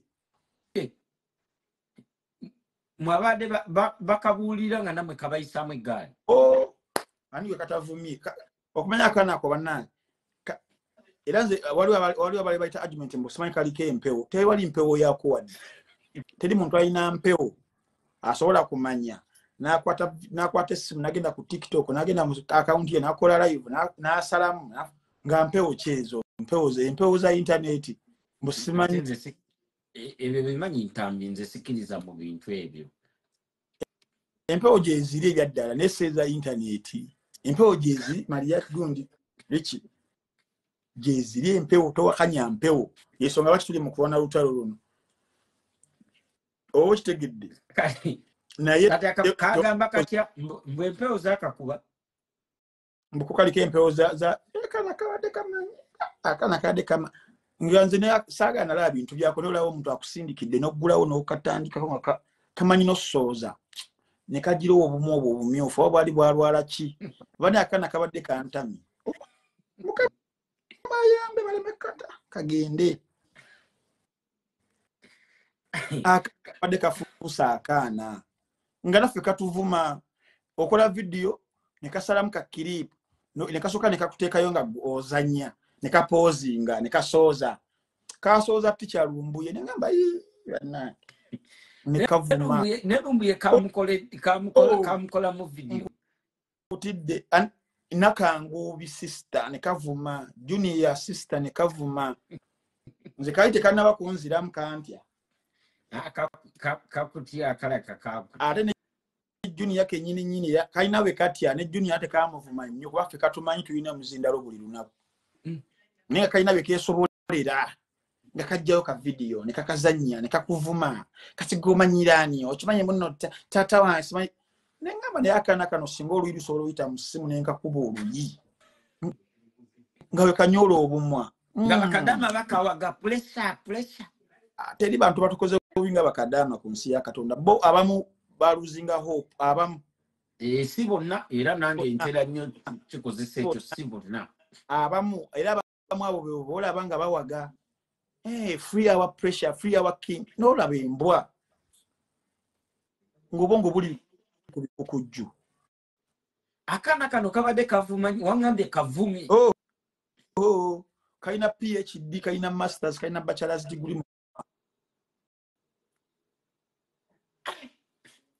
ne waliwo kyembadde ngendo okwogera naye kankireke naye era gye biggweredde byebi ate ze nabagamba neŋŋamba nakola interview neŋŋamba omwana oyo wabanga waliwo abamuli emabega bagenda mala bamuveemu nga bamaze otuukiriza ekyawe oba kitegeera because me I'm forced to believe nti omwana oyo tali yekolo ensonga oyo mwana ku myaka gye n'obusiru bwe nga talina ngeri yasobola kufuna akayivuzi wa Buganda oyo gw'atachingako video wedda wenkaga mu 3 salo nga kabulina kabwatachingako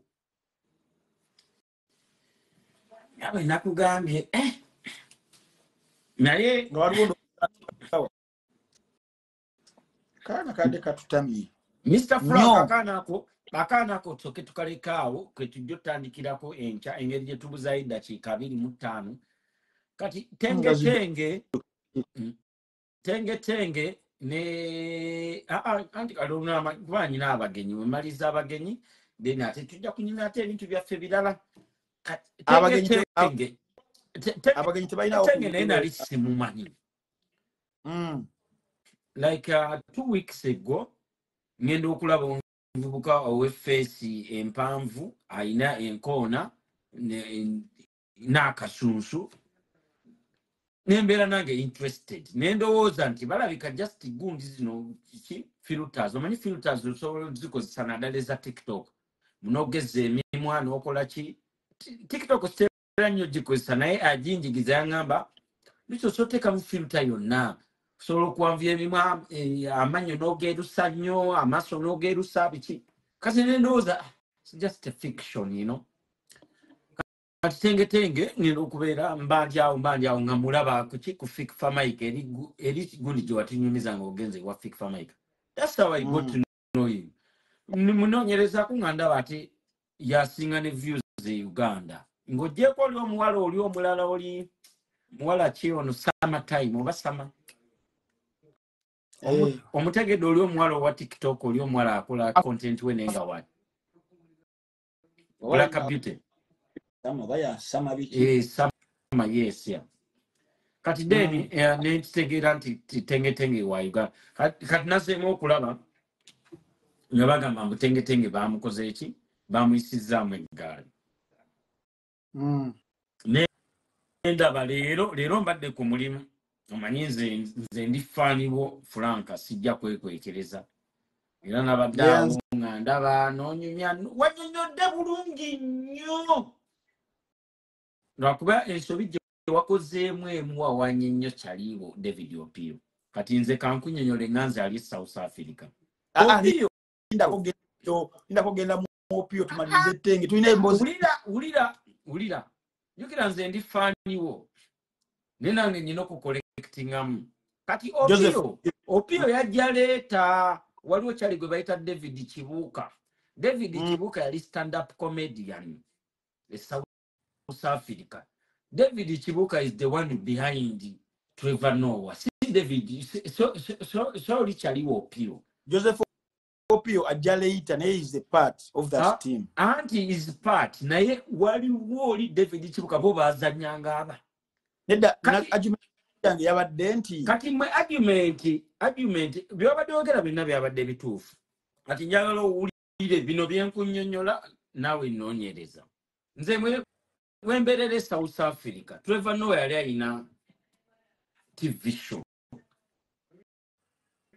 nga eri ku SABC ne bagikyusa ne bagissa ku ETV ezo TV stations za South Africa nga bonalaba NBS oba MTV kati nga David Kibuuka gwe bazanya naye nga bazanyira bo South Africa nga bazanya ddala ku TV bo bali ku TV bali aba kati David Kibuuka alina okuba yayita Opio si Trevor nga wano ekyaddondo concept ye tebagitegedde David Kibuuka gwe munoonyerezeeko wakabi nnyo nemwe mwamubuusiza amaaso mwe ne mwogera ku kyaliwa mu Opio ffe gwe tutamanyi kati ate oli Kibuuka ye ne South Africa naye mumanyi era baali bamanyi bonna bagenda kufuuka bakabi kubanga ajjukira ono Kibuuka yajjanga ku TV ye South Africa n'awanga Trevor Noah nga yajjanga correspondent balinga balina shows zaabwe nga tebanatandika daily gundi late night biki ebyomu America.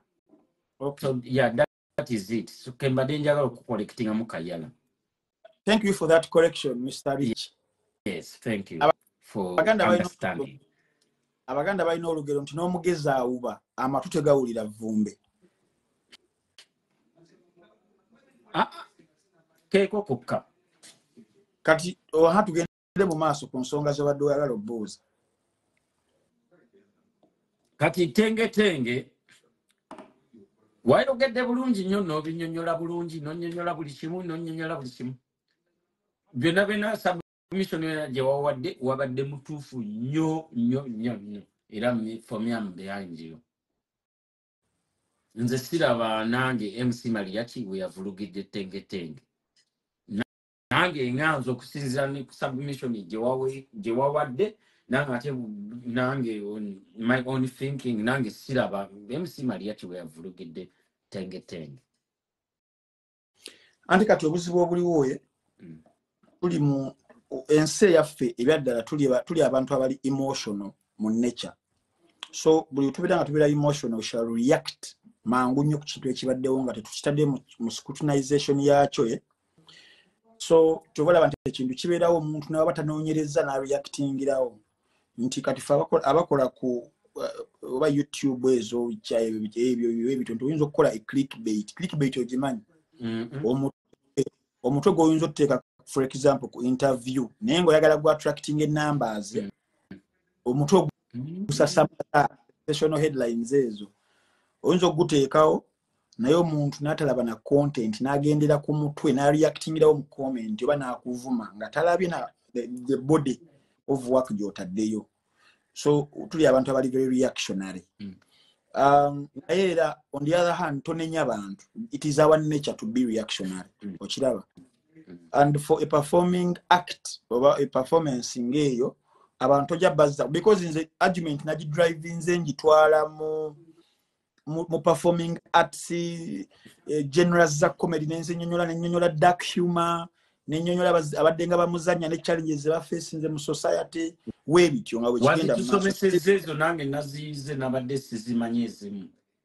Yes naye yes situation comedy the slapstick the wordplay the parodies okitegeera bingi. That was really nice. Yeah, society bibote bimanyi yatayagala bimanyi era argument yange batona bayinzo gibayinga kubanze najogedde nga performing art student yasoma ku performing arts nze nagibayinze yabadde yabagezi bokka naye ebiseera ebisinga ekintu kiba kibaddewo naye tulina kumanya nti tuvaawo tutyawo kuba at the end of the day tusobola okufiirwa byombi nti nga Bible story ya Bible yabali bakayanira omwana olina agamba nti tumutememu oba kitegeera mbwa musaleko bamutememu oli atwale onoli nola yayita agala mwana olina agamba kiba kituse ku ekyo nedda at least mutwalo musigazi oba kiraba nti essaawa zino tufunye act gye bayita Teng. Act ye yambiddwako nnyo embeera nekyaye gyalimu naye abantu Mukama alina engeri gy'akolamu ebintu ayinza okuyimusa omuntu mwe gumwaligambye nti lwaki ayimusizza oyo mu bantu bonna naye nga probably okuba ayagala compensatinga kiri kyatambulwa. Mukama alina engeri gyatugiftingamu yanjawulo nnyo. So Teng has been gifted mu mbeera eyo gyalimu ey'enkula ye era n'abeera nti you can argue he might be Uganda's biggest export internationally essaawa zino oba kitegeera naye nga kijjidde mu kaseera akatono ennyo ak'emyezi nga 7 oba 6 abaddengawo Teng naye mupya mupya I don't think nti mwaka gumubuliramu oba kiraba but that's how God rewards people. So tutufunye act eyo internationally nebeera accepted ne bagyagala. So tulina kumanya tulina mupushinga tutya aleme komawo nnyo wano tewaliwo nnyo kiddako Mukama waba kufujjizzaako eddusu in terms of our performers tewaliwo ssente wano ebyaddala naye bali abasajja bategeera nnyo engeri y'okukamamu an act oba talent. Ffe wano tukyalina challenges nyingi even managing talent ezimu zitufiirako wano oba kiraba. So we have to accept abamu ebanga saddaaka nti Teng bamukola we bato waali that is his selling point enfaanana eyo selling point ye okitegeera. So muba mulina okubeera nga mumuzimba era nze nabadde padde solution neŋŋamba okwewala ebyo byonna if our acts ziprepinga because tulina challenge nti no those acts ezo njogera kuba comedians for example never babeera bayimbi they don't value art, they don't value the audience, they just bajja ne batukamamu bukami ne badduka, they don't invest in art. Kiraba nabadde omanyi nkola interviews nyingi kati olumu arguments nzikola across nadimpa argument nengamba nti Dave Chappelle omulaba Dave Chappelle mumanyi yes alina seti emu bweti n'agitambuza America yonna. is the only comedian ajja ku stage ayagala nnyo okunywa sigala najja nga yingira kasigala ke. Yeah, but it is part of the piece gyaba creating. Sometimes I banga na sina sigala wadala. Nenti no they prepare. Ntino even mu kukola set yeyo there are so many babata contributors who contribute. Ne bayita jokes ezenjawulo nga ina team esunsula mu zino ne babireka bino nabitwala. That's how they value art. Nti ina team y'abantu nga 30. Okitegeera. Okuba nti gaya akola piece emu oba set emu nagitambuza Toronto agenze ludda wanayola set empitiri bagenda okuva mu tour nga ino bukadde nga 12 oba 2 oba US dollars. Kati fano mu ggwanga erya Uganda artists affairs they don't want to invest mu art tebagala muteekamu. So ezimu ku solutions okwongera n'okwongera ku mwana oyo okumutunda because there is a challenge nti ekyo kyakola ekyakazina tengerere can it be sustainable for 10 years? I don't believe so. Me, I was so surprised when namugoberedde nendaba ng'omwana akuba ne sama omuntu okuba sama jjukira ffe twali bakubi ba sama ku busunsu oyo omwana tabaako gundi kizibu kyonna ku mutwe aba ategeera just eri nkula ye saba omwana akuba eya badde nkumaliyo argument yange not to lose the context because bagenda kasalamu nti singa tubali tu preppinga situation ya Mariach ne Teng yali nyumye nnyo singa Mariach akuba omwana oyo a punchline eyo bweto mu ngeri eri provocative omwana n'akomawo fe tukiyita a comeback n'amuthrowingira ne line emukkakanye nnyo nenga ki prepping okitegeera whereby nti Mariach talabikanga ali mu kunafu y'omwana because audience kyera abo bani public abakirabire no kibalaba era kiba kikuba Mariach nnyo naye mu organized performance oba comedy era nabadde mpa example ya roast eri ku Comedy Central enyumira bayita nnyo ba actors ne ba artists bemanyi bayinza waliwo bayitako Justin Bieber oba ne Luda Chris nenga besombera line ku line nga je kwa line simanyi tona wakubira oluyimba lwa baby watona kuhitinga puberty ne abantu ne baseka because baba mulabo bango omuwala ne nakubawo ne comeback ya Luda Chris nga mujeregeya Fast and Furious okitegeera ne kirabika nga kibera balance nti ona aleta n'ono n'aleta ne kitalabika nga oli kubeera nti yanafuiza yagoyinze awe with olunaku ne kijja with preparations set season ne muzi preppinga bulungi nnyo ne mutabera very spontaneous because sometimes oyinza obutanyonyola audience oba public wedenge kugaya wono digira mu bino bantambi abali technical agenda okunyonyola abantu simanya ate eno general bichinga abantu tebagala kubimanyi ajja kuba ba David balibo opio balina okugira bakibuuka ne badda ku side neno ne bawandiika bano bajja ku stage so abali mu mulimu guno ogwa comedy abasinga nze benda bagulimu kudduka buddusi kugujjamu kudduka bakimanyi tebagenda kuguwangaalamu oba kitegeera kyekimu ne kiri mu bayi nakyo wakyogeddeko wagambye nti abamu kwegamba si bakomedian naye bagwikiriza. Yes. Era omu ku bo yankubidde essimu ng'ayomba ku makya. Nagamba that titona kyogenda kuntiisatiisa. Okitegeera. Naye kyembadde gamba nti the way forward is nti let us embrace Teng to amplifying agende banaffe gye batagenze. Ono yakukubidde essimu mukati gw'okoze eki? Mbu namulabisizza. Era ayinza kunkolayo post empanvu enkya. Mbu kiki bwamugambye mbutasesa musi comedian buki? Sagala biddamu maligundi Richie sagala biddamu bagende ku kasuku live bagirabe show Shoze nagirabye show namba ku Kasuku live 7. Nenga gwe obo mulaba otwala dakika mikano naba kuseka. Onza no mala ko set yonna. Nze bayogedde abasesera bebe abasesa wabadde nga ayogerera mu mutima gwange. Yes, okitegeera. Naye abantu abamu tebasesa era ne just bakyesibeko bwe sibakyagala naye nga si kye bali. Nga si kye bali. Abalala boogera oluzungu. Kati oba oyogera oluzungu osesa mu luzungu then lwaki togende New York n'osesa?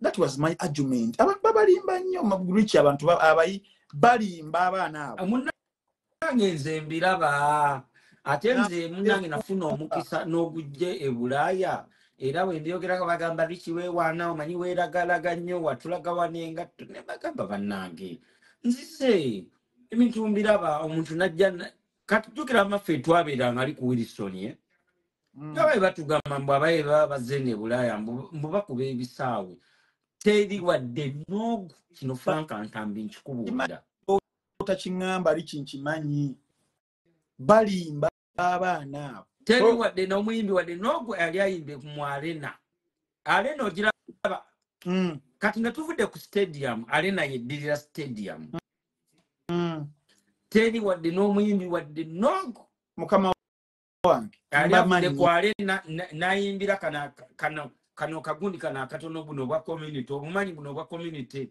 nti ku kyalo kati entinda waliwo kahoolo mbamanyi teri wadde n'ogu Rich mbamanyi balimba teri wadde n'ogu muyimbi omu bw'ati yali ayimbidde ku Bati Valley ey'e Bulaaya ng'alimu ogu nga kuba audience y'abazungu nzize ku Bati Valley teri si gundi si audience ya gundi nkubuli Ntambi ate obadde ki ng'oggyeko MCR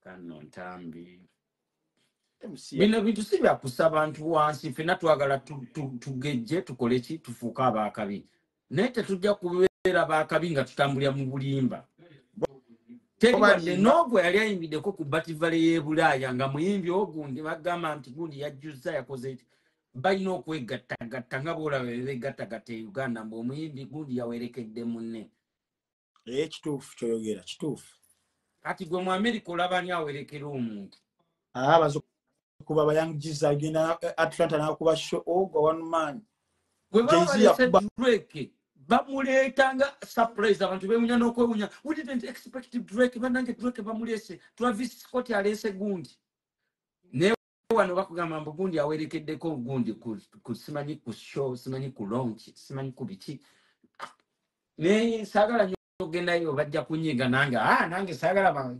banteekeko embeera olwedde embeera wagiraba gye baali bantaddeko mu Desemba naye kati ate maama bwe naayogera ku bina Ntambi tondeetera obuzibu nze nga wandeetera obuzibu nzigwe kenyini wandeetera obuzibu era ndi mu buzibu Ntambi nsonyiwa nze nabivaako ebyo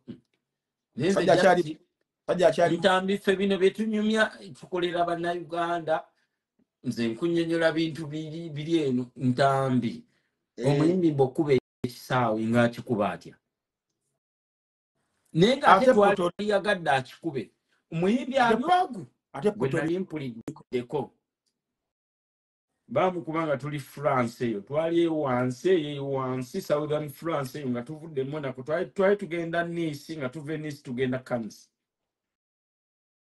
bamuyita Eddie Kenzo bamukuba oluyimba oba performance ku radio twaluwulira era nendi recordinga nendi muweereza sitya loss sitya loss lwaluyimba nalulala so olai olabika lwero oba I can feel the heat I can feel the era nendi muweereza nalu recordinga nendi muweereza sinze baida recordinga nalu recordinga mukwano gwa yali recordinga yamfuka n'okumvuga nangamba Eddie Kenzo omulabe bamukubye ku radio y'Abafaransa sagala nnyo genda eyo olunaku olwaleero mbadde ndi mu mudu y'aba Mariach bange katumaliriza awo era saagala nnyo tugende eyo naye kale sobo malize wano then ndabe bwoba togenda fuluma leero nange tukube ekiboozi nyine embozi nyingi nnyo gye nyina okunyumiza ate leero nange ndi mu muudu. Yes sebo nze sirina gye ndaga ndi wano kati soko nnyumize ku Tenge oyo mumalirize. Tenge mu kumumaliriza. I believe situation yaliwo ku Lwokusatu it can go either way. People who are so sensitive about that, they have their reasons, because bad driving nnyo mu kintu ekya omwana omuto minor, bad driving nnyo mu kintu eky'omwana already ayina obuzibu kuba ku formation y'omubiri gwe obugambe ekyobwongo y'omwana ategeera bulungi bayida ekyo bamwesibako nti their reasons are also valid. Sagala ziwotalinga down mtezina tezina makuru kiri understandable naina fe kusaidia film performing arts, because nababuzize the partner question mbabuza nti Mariach ebbanga limulabidde ly'emyaka ligenda mu 10 jokes ze zibadde centraling around where zibadde bya Mariach olaba ne obugenze mufu wa send Mariach era solo kuba punchline no yiwa akaboga nenga gogenzo mufuwa no seka like I don't get jakola munze jokes ze I give it respect bana yokusesa omuntu si kyangu. Example je wawadde yabadde nunye nyenyenyenyenyenye yamaliriza buli kimu wayogedde ku Will Smith ne Chris Rock. Yes Rock alinga Mariach era kasayala bajjada Pinkett na mukolera ko jo. What else would you explain Frank Ntambi? Frank Ntambi wanyonyodde bulungi nnyo n'okimaliriza okujamu omuntu nga talina bulungi bwongo.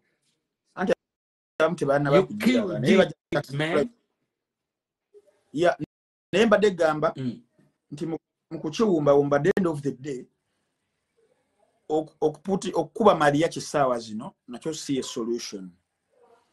Ate kiri hypocritical nnyo ali kyabwewusa for those who say Mariach has never been funny. The guy is the most booked. Eyekolera kutumiddeko yekolera naye uno kwali ekolera naye kyali waffe naye maama ennaku zinadde yatubulako bambi akyali e Nairobi simanya alabika ali Kisumu yekolera musajja manya basajja bageze nnyo tomanya gye balina omusajja ayinza n'okuba ali Somaliland. Anti Somaliland ne Kenya biri awo biri awo ensizi mu big size ya musaako baunte bagala muntu gwa yekolera bukadde 10 ati no kankunyumize lumu nsanga big size nga bali ne Kamiri nyina okubuza ku Kamiri kyali wange kati bwe najja bwenti mbuuze ufossa kubeera awo Kamiri already andabye ate ntambule butamuzi nga simubuuzizzaako nenzija nembuuza Kamiri ye musajja mulungi nnyo Kamiri nambuuzaako bulungi big size nakwata Kamiri mbwalina byamukuba akamu big size nankuwa omwenda namba wayi man wano waberedde kyaddondo wano naye ate nze kati nze biti bindi of course nengamba nze big size simwinako obuzibu big size yalina embeera ze namba wayi watyo kansigaze kwagala muziki gwe era naddala guli omukadde ngwagala nnyo nze oyagala waya naye yannyumira waya yannyumira mu nnyimba ze empya ne kano katono kakankanye naye nze nsinga kwagala ziri zisikiriza tuyagala nyege alwo sirumanyi siruwulira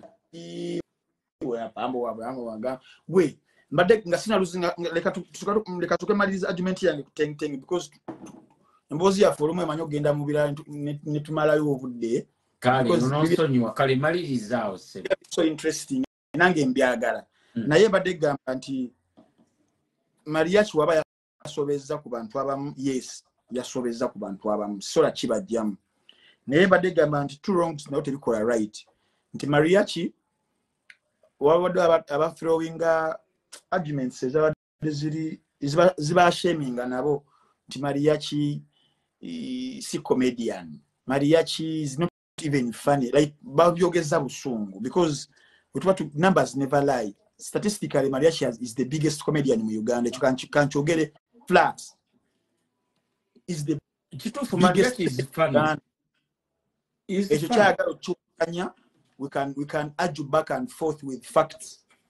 Mariach is the biggest comedian in Uganda who can go at any stage nasesa abantu whether yaba luzungu nga talumanyi wadde no, in fact no kulumanya alumanyi, but he will make sure basese beyond their expectations. No, it's funny. Nze nga Mariach, of course yajja nze Mariach namulabanga ajja yajira mu tekeyani ya MC Kapale. Yajira mu tekeye naye namana afuna identity ye ne MC Kapale wali. MC Kapale chali wange. MC Kapale wali. Ne Mariach wali. So Mariach wansesa then ngansesa. So anti chembade gamba nti tuleme kuluzinga ate argument nga tudda mu byekito. Waliwo ne gwe nalabe gwe mbadde mpa ekitiibwa ennyo naye ya throwinzemu those lines naye yo obusungu bwe gye buva manyi okitegeera because stand up comedy ebyaddala yatta theatre yatta stage abali balembekera ku stage bonna tebakyalembeka stage kiseo ngamba theatre ono gwe bazanyiranga mu zonna theatre eriwa theatre zonna eziriwo essaawa zino zaagwa bazanyiranga mu theatre ki sagala kuzimentioninga ojja mutegeera tasobola okuzimbulira nze nenzitegeera nezinyonnyola abantu but very theatre oba kitegeera naye nti ye obusungu bwe bw'alina ku Mariach ne ba stand up comedian nti basuula ekintu kyabwe kati ateekamu ezo tamanyi stand up simanyi tamanyi comedy simanyi biki naye ng'ebyaddala abali bazanyira ku Bati Valley Theatre nabo batugamba baagala ku improving ate go ngamba Bati Valley Theatre Mariach kyogamba yasula Bati Valley Theatre ate ani yamusuula abantu bakomplaininga nga tebalina nayo tebasaana na kufulashinga gundi zike ku Bati Valley Theatre Frank Ntambi please siganye bali bajita theatre ne but it's a whole y'abaana primary sijakogera nnyo abayindi bagizimba nga holo y'abaana aba primary bana abazanyikirizi bana abakatemba ne bagisiba ko mbu bagenda kuzanyirayo emizannyo kati theatre kyeyo nze bonna nze any form of act yonna nziwa respect era nandibadde very happy sinabayisaamu maaso naye but was that a theatre no tofaayo naye ngamba nabo they just have to find other ways and strategies kati bagamba batyanti Mariach yasula Bati Valley Theatre was Bati Valley Theatre ddala really si yali ku ssomero lyebayita Bati Valley Primary School owaye kale yo tuveeyo si bubi eyo tuveeyo omusajja wange muleke naye nze badde nkubuulira omusajja wose muyinaako obuzibu naye waliwo ebintu byemu bye tulina okwogera ne tumanya kati bw'oyogera nti Bati Valley Theatre omuntu atatambulangako yalinza okuloza nti theatre nalooleza ddala nti theatre sebo nalooleza ddala nti theatre wano sebo tuzirabye sijja kukomparinga nnyo Uganda na nsi zino za Bulaaya naye ate sijja kussa nnyo ate ki theatre ate ku gundi wali kati theatre nze gye mmanyi National Theatre era nagendangayo ne mu 2015 naliko ku National Theatre nga tugenze ne kyali wange Shoni okulaba emizannyo era twatula waggulu nga kikadde kyonna kisensebuse kyonna kigizebwe nga kyetaaga renovation naye ng'era tutudde mu kitheatre ekikadde nga bwenalaba ki ghost theatre nti abantu baali baddukawo ne bakola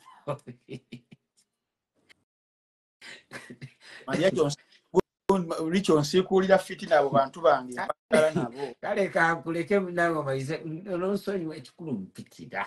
Richo webere. Maliriza. Mbadde gamba nti stand up comedy ajanga alternative empya ku drama yazanyibwanga mu gezotagambye nti zogambye mu theaters okitegeera kati kale tukirekerawo naye ngamba nti wali abantu abakola ki abanooma okitegeera nga banoomera abantu abadenga abateeka wansi buli opportunity webereze naye nga ekiruubirirwa kibeera kimu entertain they entertain people. Omanyi oyo muhanji respect jemu oyo musajja muhanji oyo mukiga era namulaye mulimu abamuyisaamu eggaali naye muhanji ya creating a platform ebadde very consistent week in week out. Omanyi okuteeka ekintu week in week out mwaka gumu 2 3 4 5 tugenze mu covid tuvuddeyo akizeemu nga n'abamu ku bakompetitors bakigezaako olukigo olumanyi pa abasajja abaganda ebiseera ebisinga mumanyi olukiga n'olunyankole kubanga neighbors nduwulira nesimanyi byogera erinnya muhanji omanyi kyeritegeeza muhanji simanyi it means the creator abanga mutonzi kyekitegeeza nti oyo ani muhanji yasaddaakayo ekikye kyeyalina okusaddaaka kitya nti naye yali comedian stand up comedian okiraba naye natukeera n'afuwasinga future nga weyinza okubeera nagamba nze kanzite kino ekyange leka neesaddaakeyo mbere promoter wa kino ekintu era alina talents nyingi zaleese on board bana balaba balemererwa era omusajja oyo gwe nabadde ngambako atasesa yakuliyetingako ekintu ekyagala obeera parallel nekyamuhanji yamala ennaku 2 nekigwa oyo omusajja bamuyita Salvador Sebo mumanyi live ogenda gyekolera wekka leka tukolera abantu uzayo eddakiika tulina eddakiika ndooza nga 23 nantoyogera mannya leka jaleeta obuzibu gwoli eyo kati buzibu ki olina yeyagala naye akola ekintu kyekimu ng'ekyamuhanji muhanji bwe yategeka wali eri ku diners n'oli n'ateeka wali eri bino bintu tutaffe tuzze tubiraba tubigoberera uliriza kano we yategeka ekikye ekyamala ennaku 3 nga periods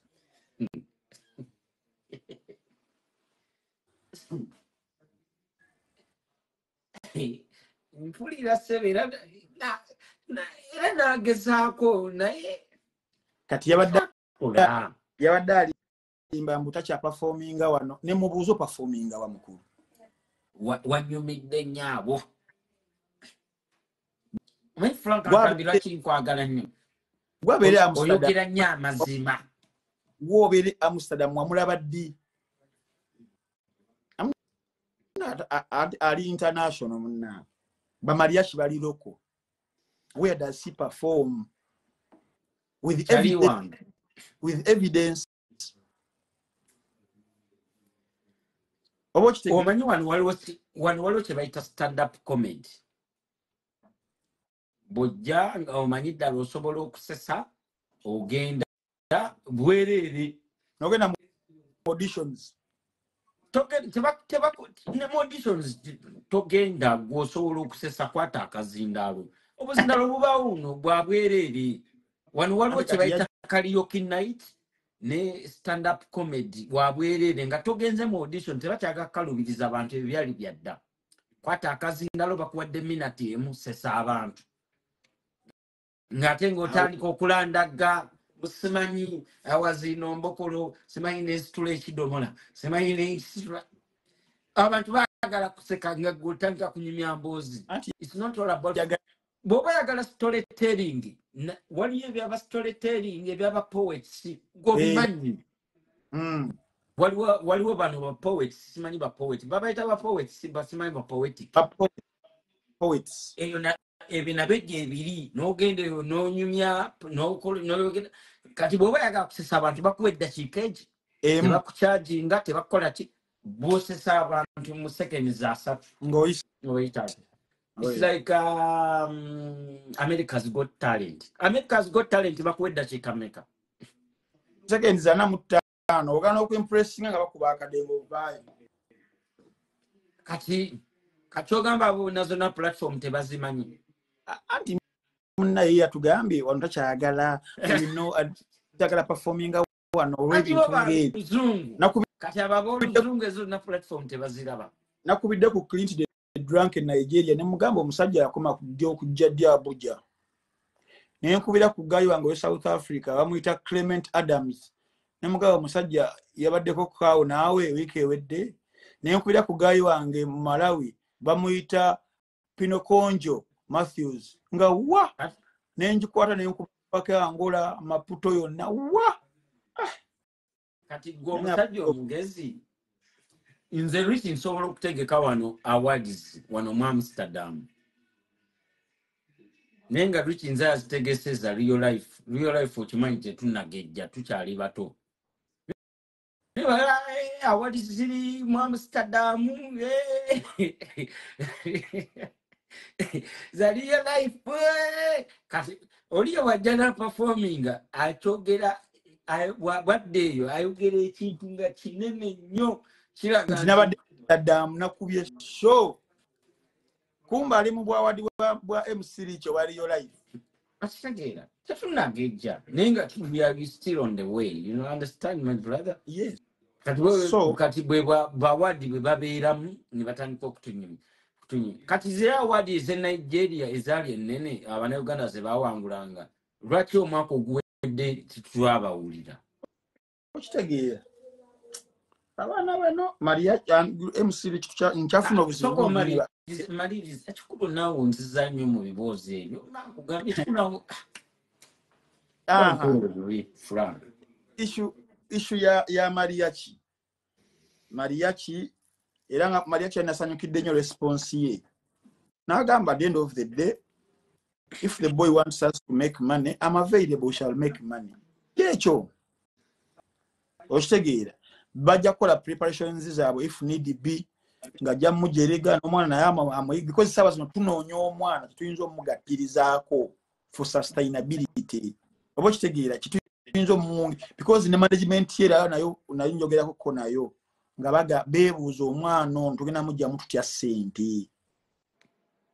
It is a puzzle gye bali awo tebalina nabo kubeera nga bamanya how.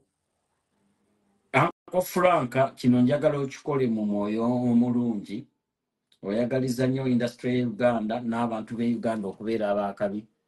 Omwana oyo he can be the next Kabi.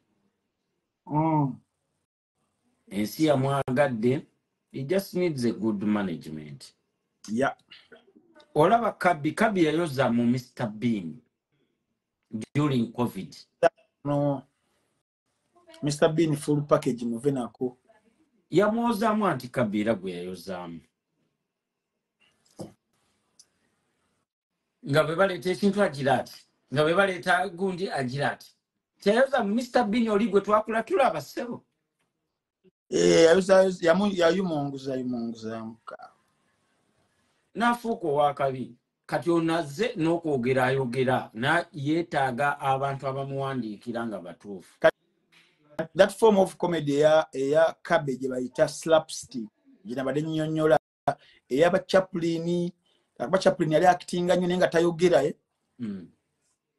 era nevawo ntujja mu Bean kati Kabe wuno yaliko buli comedy ina genre yayo n'ojja kuuza buli comedian ombuze which genre of comedy do you do nga tamanyi na kumanya nabadde sizimanyi era naziwuliridde ku ggwe nga bw'omanyi era nze sikkiriza nengenda nengugolinga n'osanga kyoyogera nga kyonna nengamba omusajja ono ali informed anti agenda ku kintu nga sikimanyi okuswala nfa okitegeera ali sagala na muntu alimba kyobola omusajja w'embokolo namubadde bubi nnyo kati nange alabika agenda kunyiigira naye nze munansi Aleese Asuzani abanyiige n'abanyiiga simulinazibu omusajja oyo naye kati gwe Kabi ono yajja bwe yayozaamu Mr. Bean n'akimaking n'abazungu ne bamukiriza because yakyasinze following enene ku TikTok. Yeah. Kikola atya?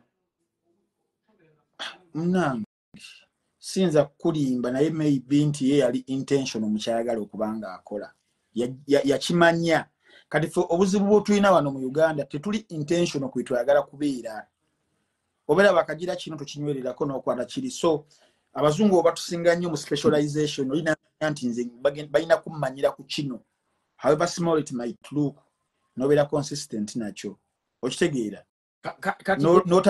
Oyagala kugamba mbu abazungu bano ba manager be bamugamba nywerera ku kino. Of course nti yayinza okubeera alina direction ye oli n'amugamba atejja kukola gezesa kweno nemuwanyisiganya idea okitegeera nemukola ekintu nga kyekyo nemukimalirako obudde bwammwe nemubeera creative nemubeera consistent. Kati that's what we lack wano mu ggwanga erya Uganda. Kyolaba nti tubeera n'abantu ng'olaba ekitone weekirine within 1 year nga tokyamulaba n'obuuza abulidde luddawa what went wrong. Bingi bituchallenginga wano okiraba. So ensonga za Mariach nti Bini muzungu, of course nkimanyi nti Mr. Bini muzungu ne Kabi mu Senegal yabeeranga Italy era yabeeranga Italy yali talina nampapula mu covid yatukwata n'atusiba. So mu Senegal n'atandika okuzanya bye yazanya. So munnange nkimanyi nti Mr. Bini muzungu. Tombulira Mr. Bean. Mr. Bean alina ne filimu gye yazanya n'ayogera n'okwogera. Bagita English oba biki? Jone English. Kati ono biki byatugamba mu comment. Okitegeera. Kati So muganda Teng wammanze engeri gye namulabamu ye. Okay, sinze of course sinze alina okumuwa amagezi. Naye nalaba singa Teng oyo yali tayogera nakwogera naye ng'akanula amaaso ago. Teng ono yali tukiikiridde naddirira Kabi ono. byali badde bingi naye munaye direction ayinza tebamanyi direction nantufu yamutwaliramu abamulina ate nga nabo tobanenya oba okitegeera. Kati kankubuuze ebibuuzo byange ebimu ebitono ebisembayo. Kati wano okumutwala ku Fikifamaika ku show bamuwa sente nga mmeka? Show za Uganda ziba za bya blood yange ompitireyo ko wadde ata nga nabo baba bagala utapinga mu audience eyo. So it is ebera two-way. Teba kumi teba endongo ekyadondo ogimanyi naawe ogimanyi muganda wange. Era Muhanji yawa ku bantu sente ebyaddala mu ba promoters b'ebivulu. Muhanji oyo golaba oyo gwe bali mu kukuba yawadde kubangobuze ku Frank Ntambi Omukulu kulamusizaako. Alani Sojo omujjukira. Olina ku euros awo mujjukira. Ninamu ne pound nakwazo zogedde. Mpa sente bannange sinadde 10 wano wendi sente zona nzimalidde mu pressure mukwata. Mukama wange ewuno manager wange buli kimu Alani Soja sebo. Ku videos zona okoze ne sente zona mukoze e Uganda. Dalero kuba olusake nensi onera. Putele kwanga wansukako. Ndasebala. Alani Soja munaye tuli wano naye abadde mu transit agenda Germany na videos agenda okutinga nenga tuli naye wano. Amina mune nzanyiso okulaba mukama wange. Ese wakala mulizo funa nono ba customer. Mwedi ni cinematographer nkola visuals, music videos, documentaries, feature films, anything related with camera work. Yeah, that's my vibe. Uganda wakolera nani? So many people I've worked with, Kenzo, Palazzo, Lydia Jasmine, Afie, Victor Rose, nameless banji nyo wana Europe nakakola ne Demarco ne Binimani. Yeah, Germany tugenda ku meeting Egyptian. Yeah. Guy imba God love you. Yeah. ono no byayogera tolooza n'asaaga uno sebo musajja w'amaanyi ekitegeeza alina ssente ate goliza okola ne binimaani kati wakyadduka mu kamera nga tanaba kunsindikira jagusebuje musajja muweeyo 10 nkimuwayalingire nyina wa diriniti PayPal. kasoli akugamba PayPal omanya akulemesezza kuba bakimanyi nti Uganda nkitegeera naye muganda wange wamma nze mba ndowooza nti singa tengetenge salyagala tengetenge atuveeko nga bwolaba bano abalabe baleeta simanyi bakabaka mwanga baani abalala bonna wamanyi ne ekyakenagadde kutengetenge is really talented akuba ne sama nze newunyiza nnyo nga tengetenge akubye eya kintu si kyangu ate tengetenge naazina n'ayita ne mu muliro nze nali ndooza nti tengetenge nange nti yavaako nti kwegambaye nti tali kiriya bulungi ne kasanalabye tengetenge nga amanyi n'okwogera n'agamba Uganda the pearl of Africa n'ayita ne mu muliro nemanya nti tengetenge kwali just obanya abantu baba yeetaaga essaawa zino yeetaaga creative manager oba creative director okitegeera then awo n'amanya ku bana ababa bagenda okufatafata ku buddiiru babeerayo abaana nga sobola okufata ku buddiiru obuliko no kasente festivals biki because already erinnya lye liri everywhere kitegeeza okwaccessinga shows ezo chances zibeera nnyingi nnyo naye wobeera ogenzeeyo what are you going to perform oba kitegeera ogenda kwebrandingira mu kiki ogenda okubeera nga osobola performing as an act for some good time ne bakikumanyiirako ono omusajja ono w'abageto kids kyeyatusingako kyeyasinga ku balala kyovolaba is the best in Uganda. Yes, yali everywhere. Britain has got talent biki World Cup we kata yaliyo okitegeera naye nti no yaliko ne mu PSG sebu wali eri France. Yes, nti abaana be yabawa direction nti boche bayita okuzina dances ezo biki tobabuulira okitegeera naye akugambye abadde nga atu reading obwongo agambye if ghetto kids can add him to their act they would go places. Ndoza naye olabye era kituba twogerako ne Salajo iwo naye kyakugambye nze nange bwento bwendaba naye baba tebatitte ekirowoozo kyange oba kikyo it's okay. Kabaka mwaka yali talented bagambye wano nene anti ngamba kati noono tenge bamutwalira muri lituluba naye ate ono ali talented nzono namulabe nga ayita mu muliro nakuba ne sama n'okwogera ayogera bulungi manya nti ono wanjawulo anti kyekiri kyebadde nkugamba Richie tisinga ne ba Mariach bano nabo babadde basobola okukola service eyokukola preparations for their sets.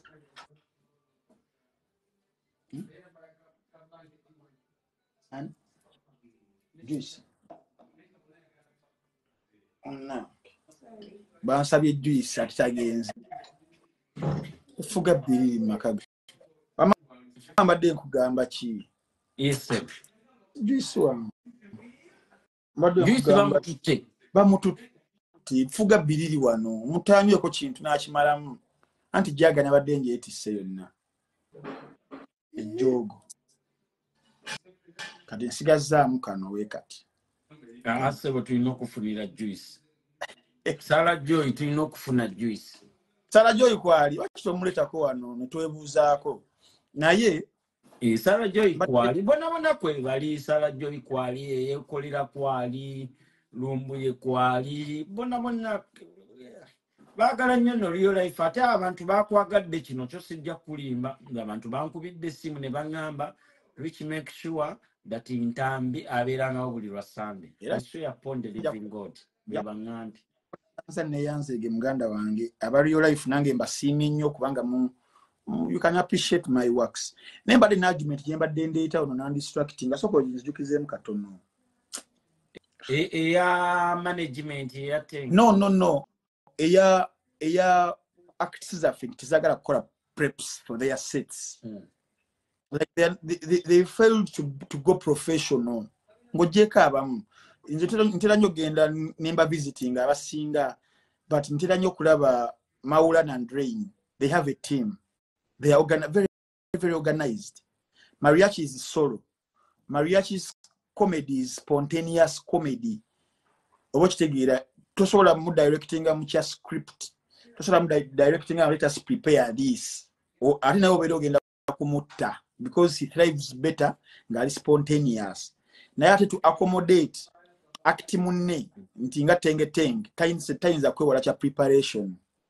Omondi abamu amanyino ba plantinga mu agundiziza agenda okubanga akozesa na plantingwa audience abantu abamu naja nakola set ne mulowooza nkibadde spontaneous ne Clint the drunk abikola. That's how much they value their art, and that's why ntino batambudde places and making some good chunk of money kibayita ku sente.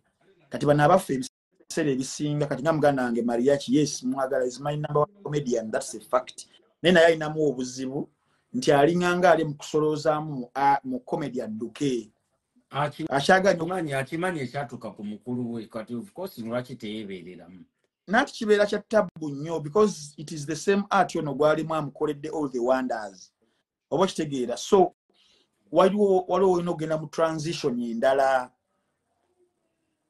Okitegeera because abantu bamwagala ne watuuka ekiseera n'obeera monotonous nga you have to kitegeeza ki monotonous kitegeeza ki kola ekintu kimu ebbanga lyonna atuuka ekiseera n'ogenda mu law of diminishing returns ng'okkirira ebyo ebyatuuka ku Penge webale Penge muleke ebyo kola ebintu byebimu law of diminishing returns ogimanyi nobeera ng'oli mu complacency. Kati abawagira omupiira kyatuuka ku David De Gea wa Man United nga tukwatidde goal ebbanga lyonna naye nga tebalina challenge wadde byakola byebimu kayinga n'obupiira obutono bumunywako okiraba. Kati ne acts za Uganda nezerabira olaba act kyebayita acting ng'okola ekintu mu creative goal tokaddiwa. Tulaba omusajja afono ono Morgan Freeman.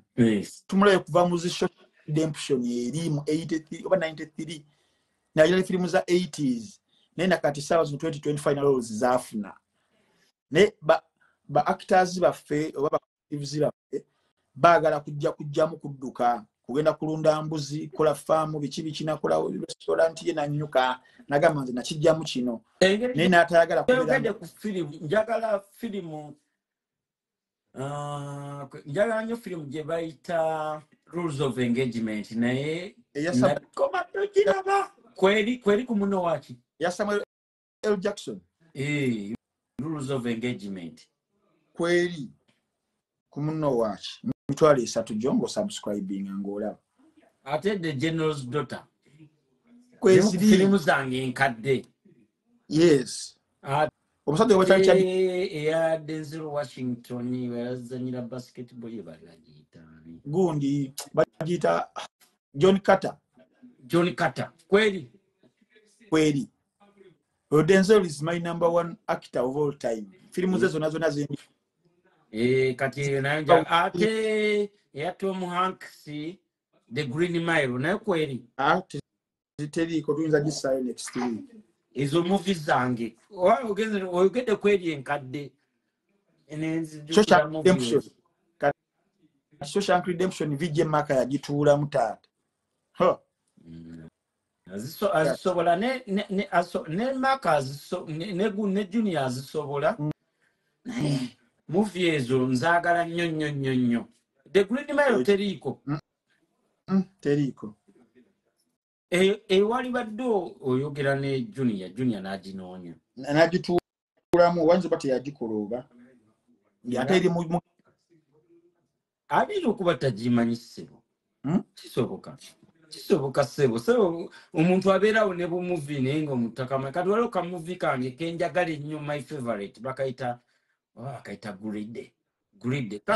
Grade wakalaba.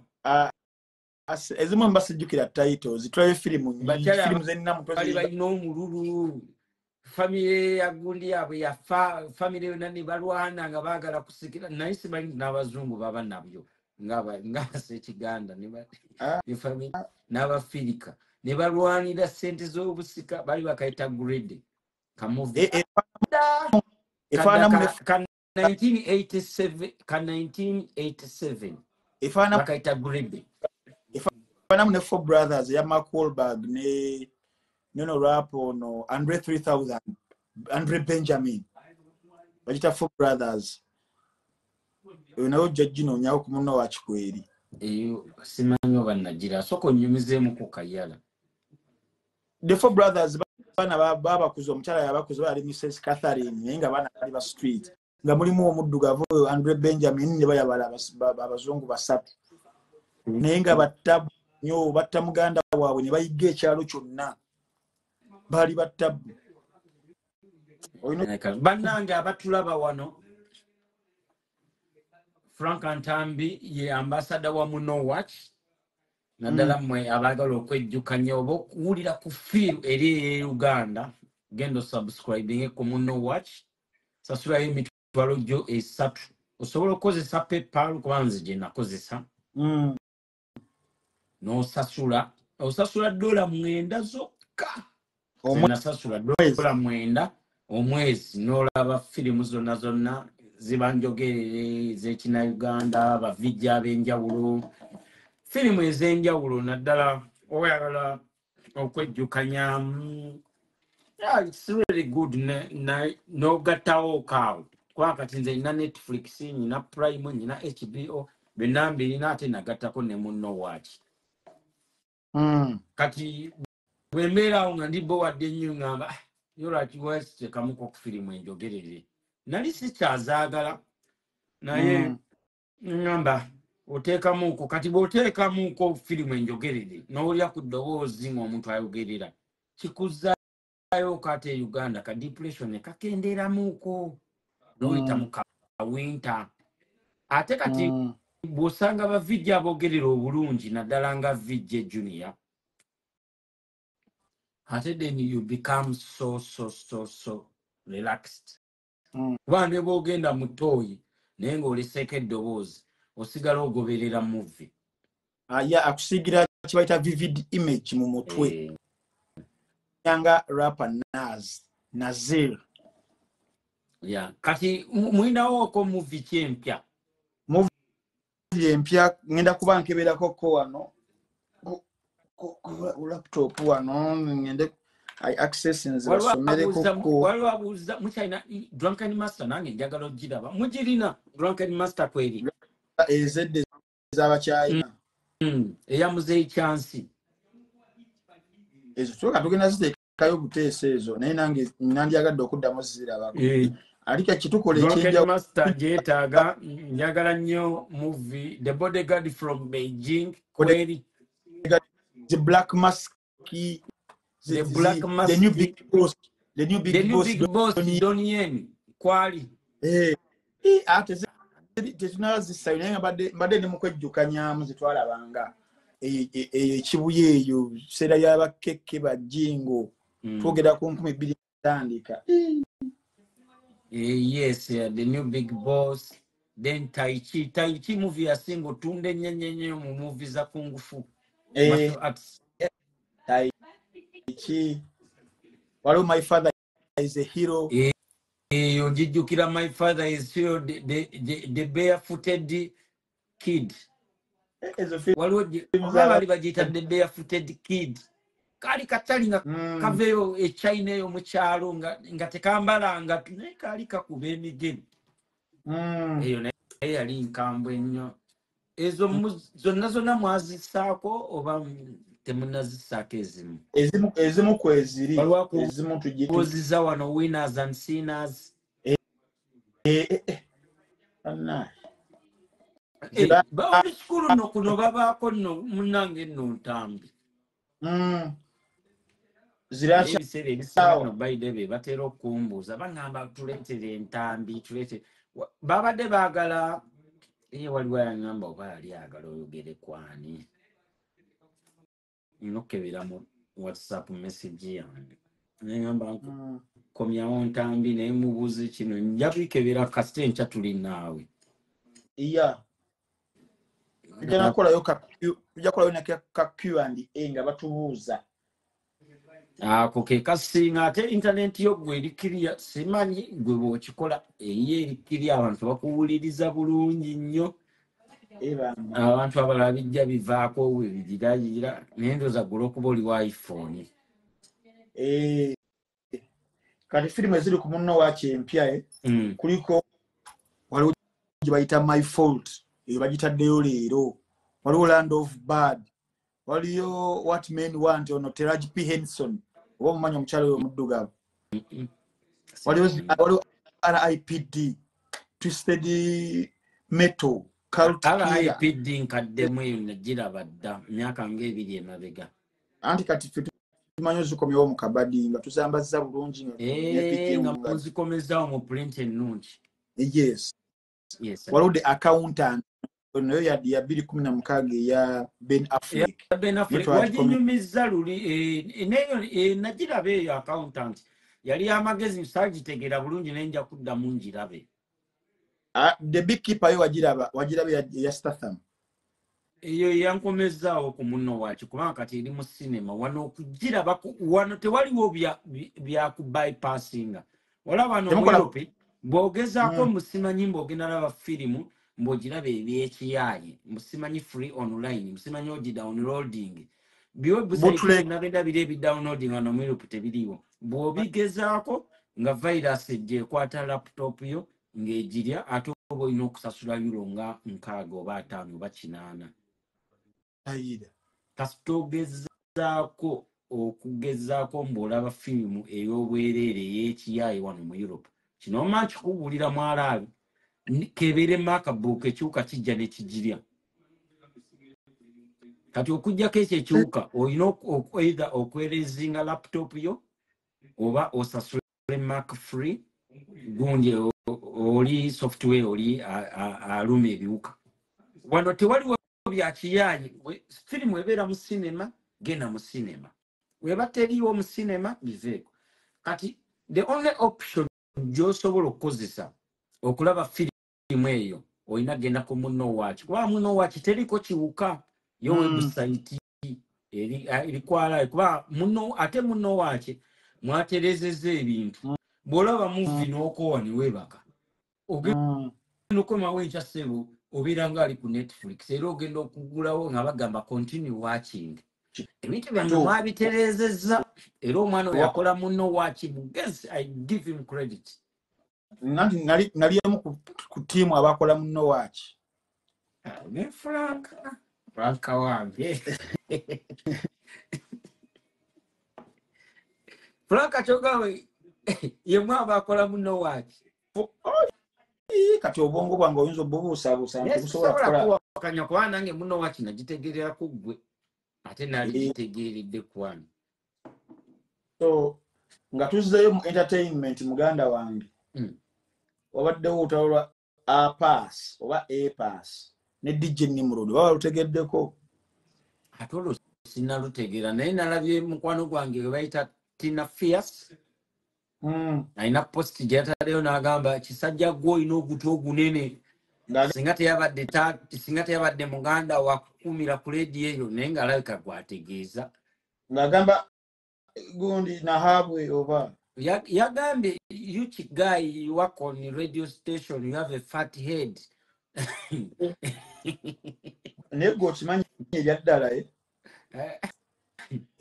nkubuleyo kasitoola akasesa nange nasomye obusomi posti oli yagambye if it wasn't for your brother on that radio station you guy with a fat head tewali wadde gwe ebyaddala nkubuleyo akaboozi akasesa aka Nimrod twategeka empaka z'ab'emitwe eminene oba yali 2017-18 ne tuleeta Nimrod ne tuleeta Edi Mutwe ne Shafiki Kayima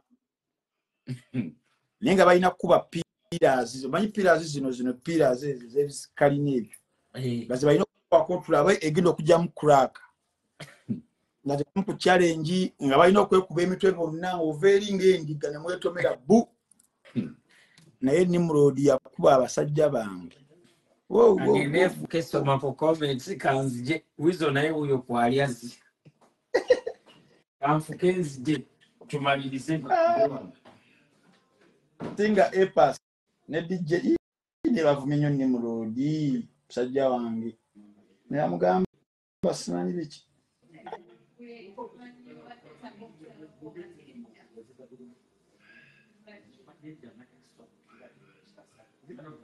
okusoma kwe bavumenya Nimrod musajja wange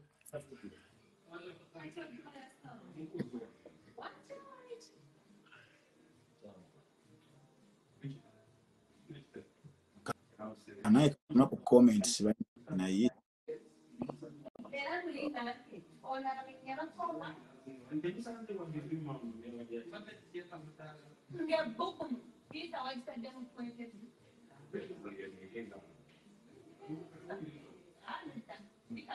abantu nga bavumanya Nimrod bannaye temuvuma Nimrod musajja wattu ezo empaka z'ab'emitwe yaziwangula zaali eri ku gundi pitise wa mitano kaninde MC Rich yabasobola ndabe Nimrod wange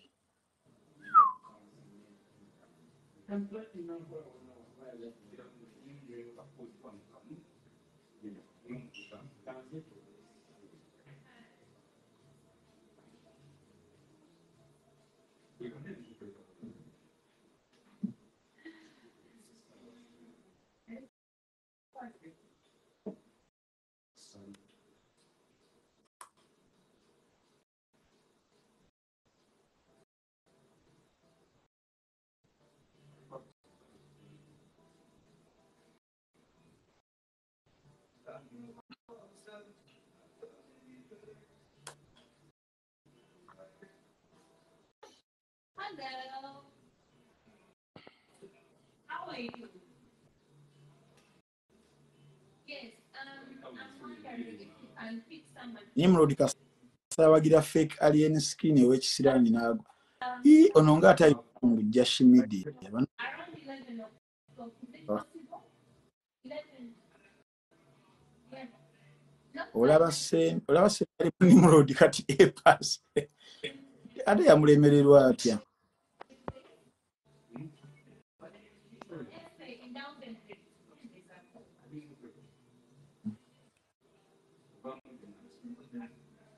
Yeah, because the other press code SF, where you picked me one.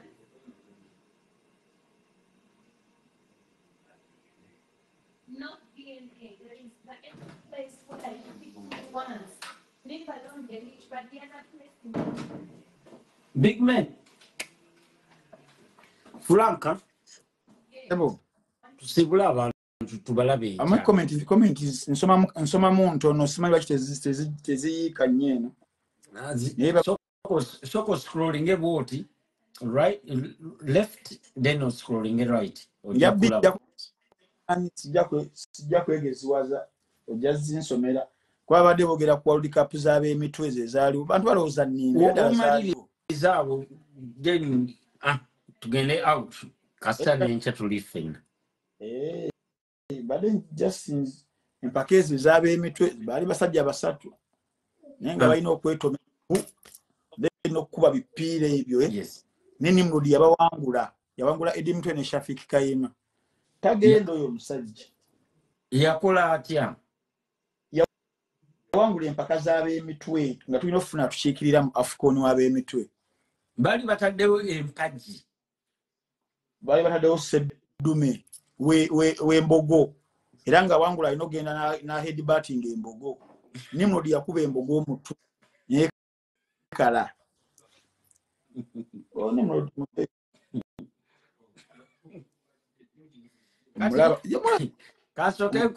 kasoke nkubuuze kati eno gundi ono mulabe bula tegulya na mu screen kati eno post Tina gye yakoze yabadde ategeeza ki? Sokoddemu ogisome kubanze ogirinaawo. Njirina wano ssebo. Nange nina abagenyi naye obadde ojja kunnyumira nnyo Ntambi leero. Era mukaala nze ojja kunsanga enkya. Era tuli bankya. Yino ssebo kani. Ssebo kasita omanyi okusoma. Yino. A fat-headed dude with a failed DJ career. You ought to thank your brother for keeping you at his station. A fat-headed dude. A fat-headed. Omutwe omusava. Nego omutwe gutukokubera omusava. Abana bafuma. Nawe omwana badina Tina Fierce ne yakola olugambo ku Aban. Yali a yabadde ategeeza ani fat-headed era ku Galaxy ng'ate DJ oba omanyira ali ku musajja waffe ye Nimrod amanya g'amatuufu yankankebereko wano njagala Nimrod original names omusajja oyo abonyeewonye Nimrod original names ngayadifuna wano gwekakana naali badde nkuteerayo ne comment n'ozisomamu naye maama oli gwe balese waawo ono wano abaana ne bateekayo obufaanani soka ondageko yoyo omukulu simanyi agambye efatyedde dude naye mwana Tina Fierce tamukubirako wano omubuuzi gwe yadde ategeeza tajja tuleetera bizibu lwakabye olutalo lumu lwogerako era epas otugenda tukwatako enkya kubanga enkya anetengetenge tetumumaliriza yenna Nimrod nabeeta yenna beeta banabeeta baba baani baba erijinja nabeeta ekiri mu comments Franka kankusiibule tewali buzibu mukama wange tujja kukwatagana enkya saawa 4 eza Uganda sawa zibeere sawa 2 amaniyo esamba 7 mu kitundu esamba nyakale kiriya yes kale neyanza nnyo Mr. Frank webale nnyo amina 7 neyanza nnyo beera bulungi oba ina kyoyagala tugambe bugambi ffe awana bokulyo life bijja kutuukira mu nze deni nze male mbitambuze nze amenidoma kambalekere kanamba kange akasendi wave kali soko katekeko wano nkapiningi nkapiningi kijja kukola teke wano akanamba ka Frank naddala mwe batera okunsumbuwa Franka kino yes kanamba kakano kanka batereyo kaka onkaleeta naye nabeeta takakubako efati bamugaye batya efati big headed sebayibisi you old simanyi your brothers naye kati esanduke Nimrod gyagendamu eba enkaneeti waliwo kyali waffe ebidugu yalinga mmanyira namugamba naye ebidugu onoofiira mu America ogenda kusumbwa Abannayuganda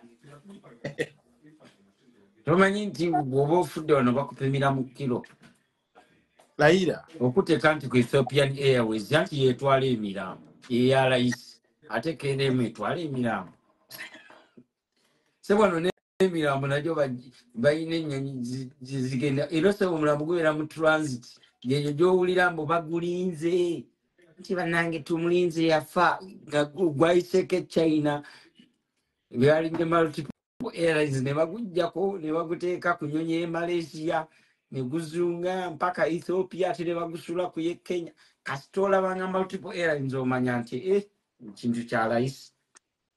Ekitegeeza abuka wenja talina va kyaddoni. Ate kati waliwo abantu abatalina kuva kyaddondo. Nambanga sijiraba njagala jipininga nve wano. Kitadde mu comment gwe scrolling ojaji. Ngabe sijiraba. Kujiwandiika okanje kusomere. Kanze njiwandiike jinsomere. 0701 Soko plus 256 701 701 87 09 09 59. Ntambi. Ezi nzaaniriza ezimpabula ezizaamu amaanyi zonna n'okwogeramu. Ntambi. MTN Airtel sebo mukama wange naye namba eri mu nsi. Airtel. Ndako katana.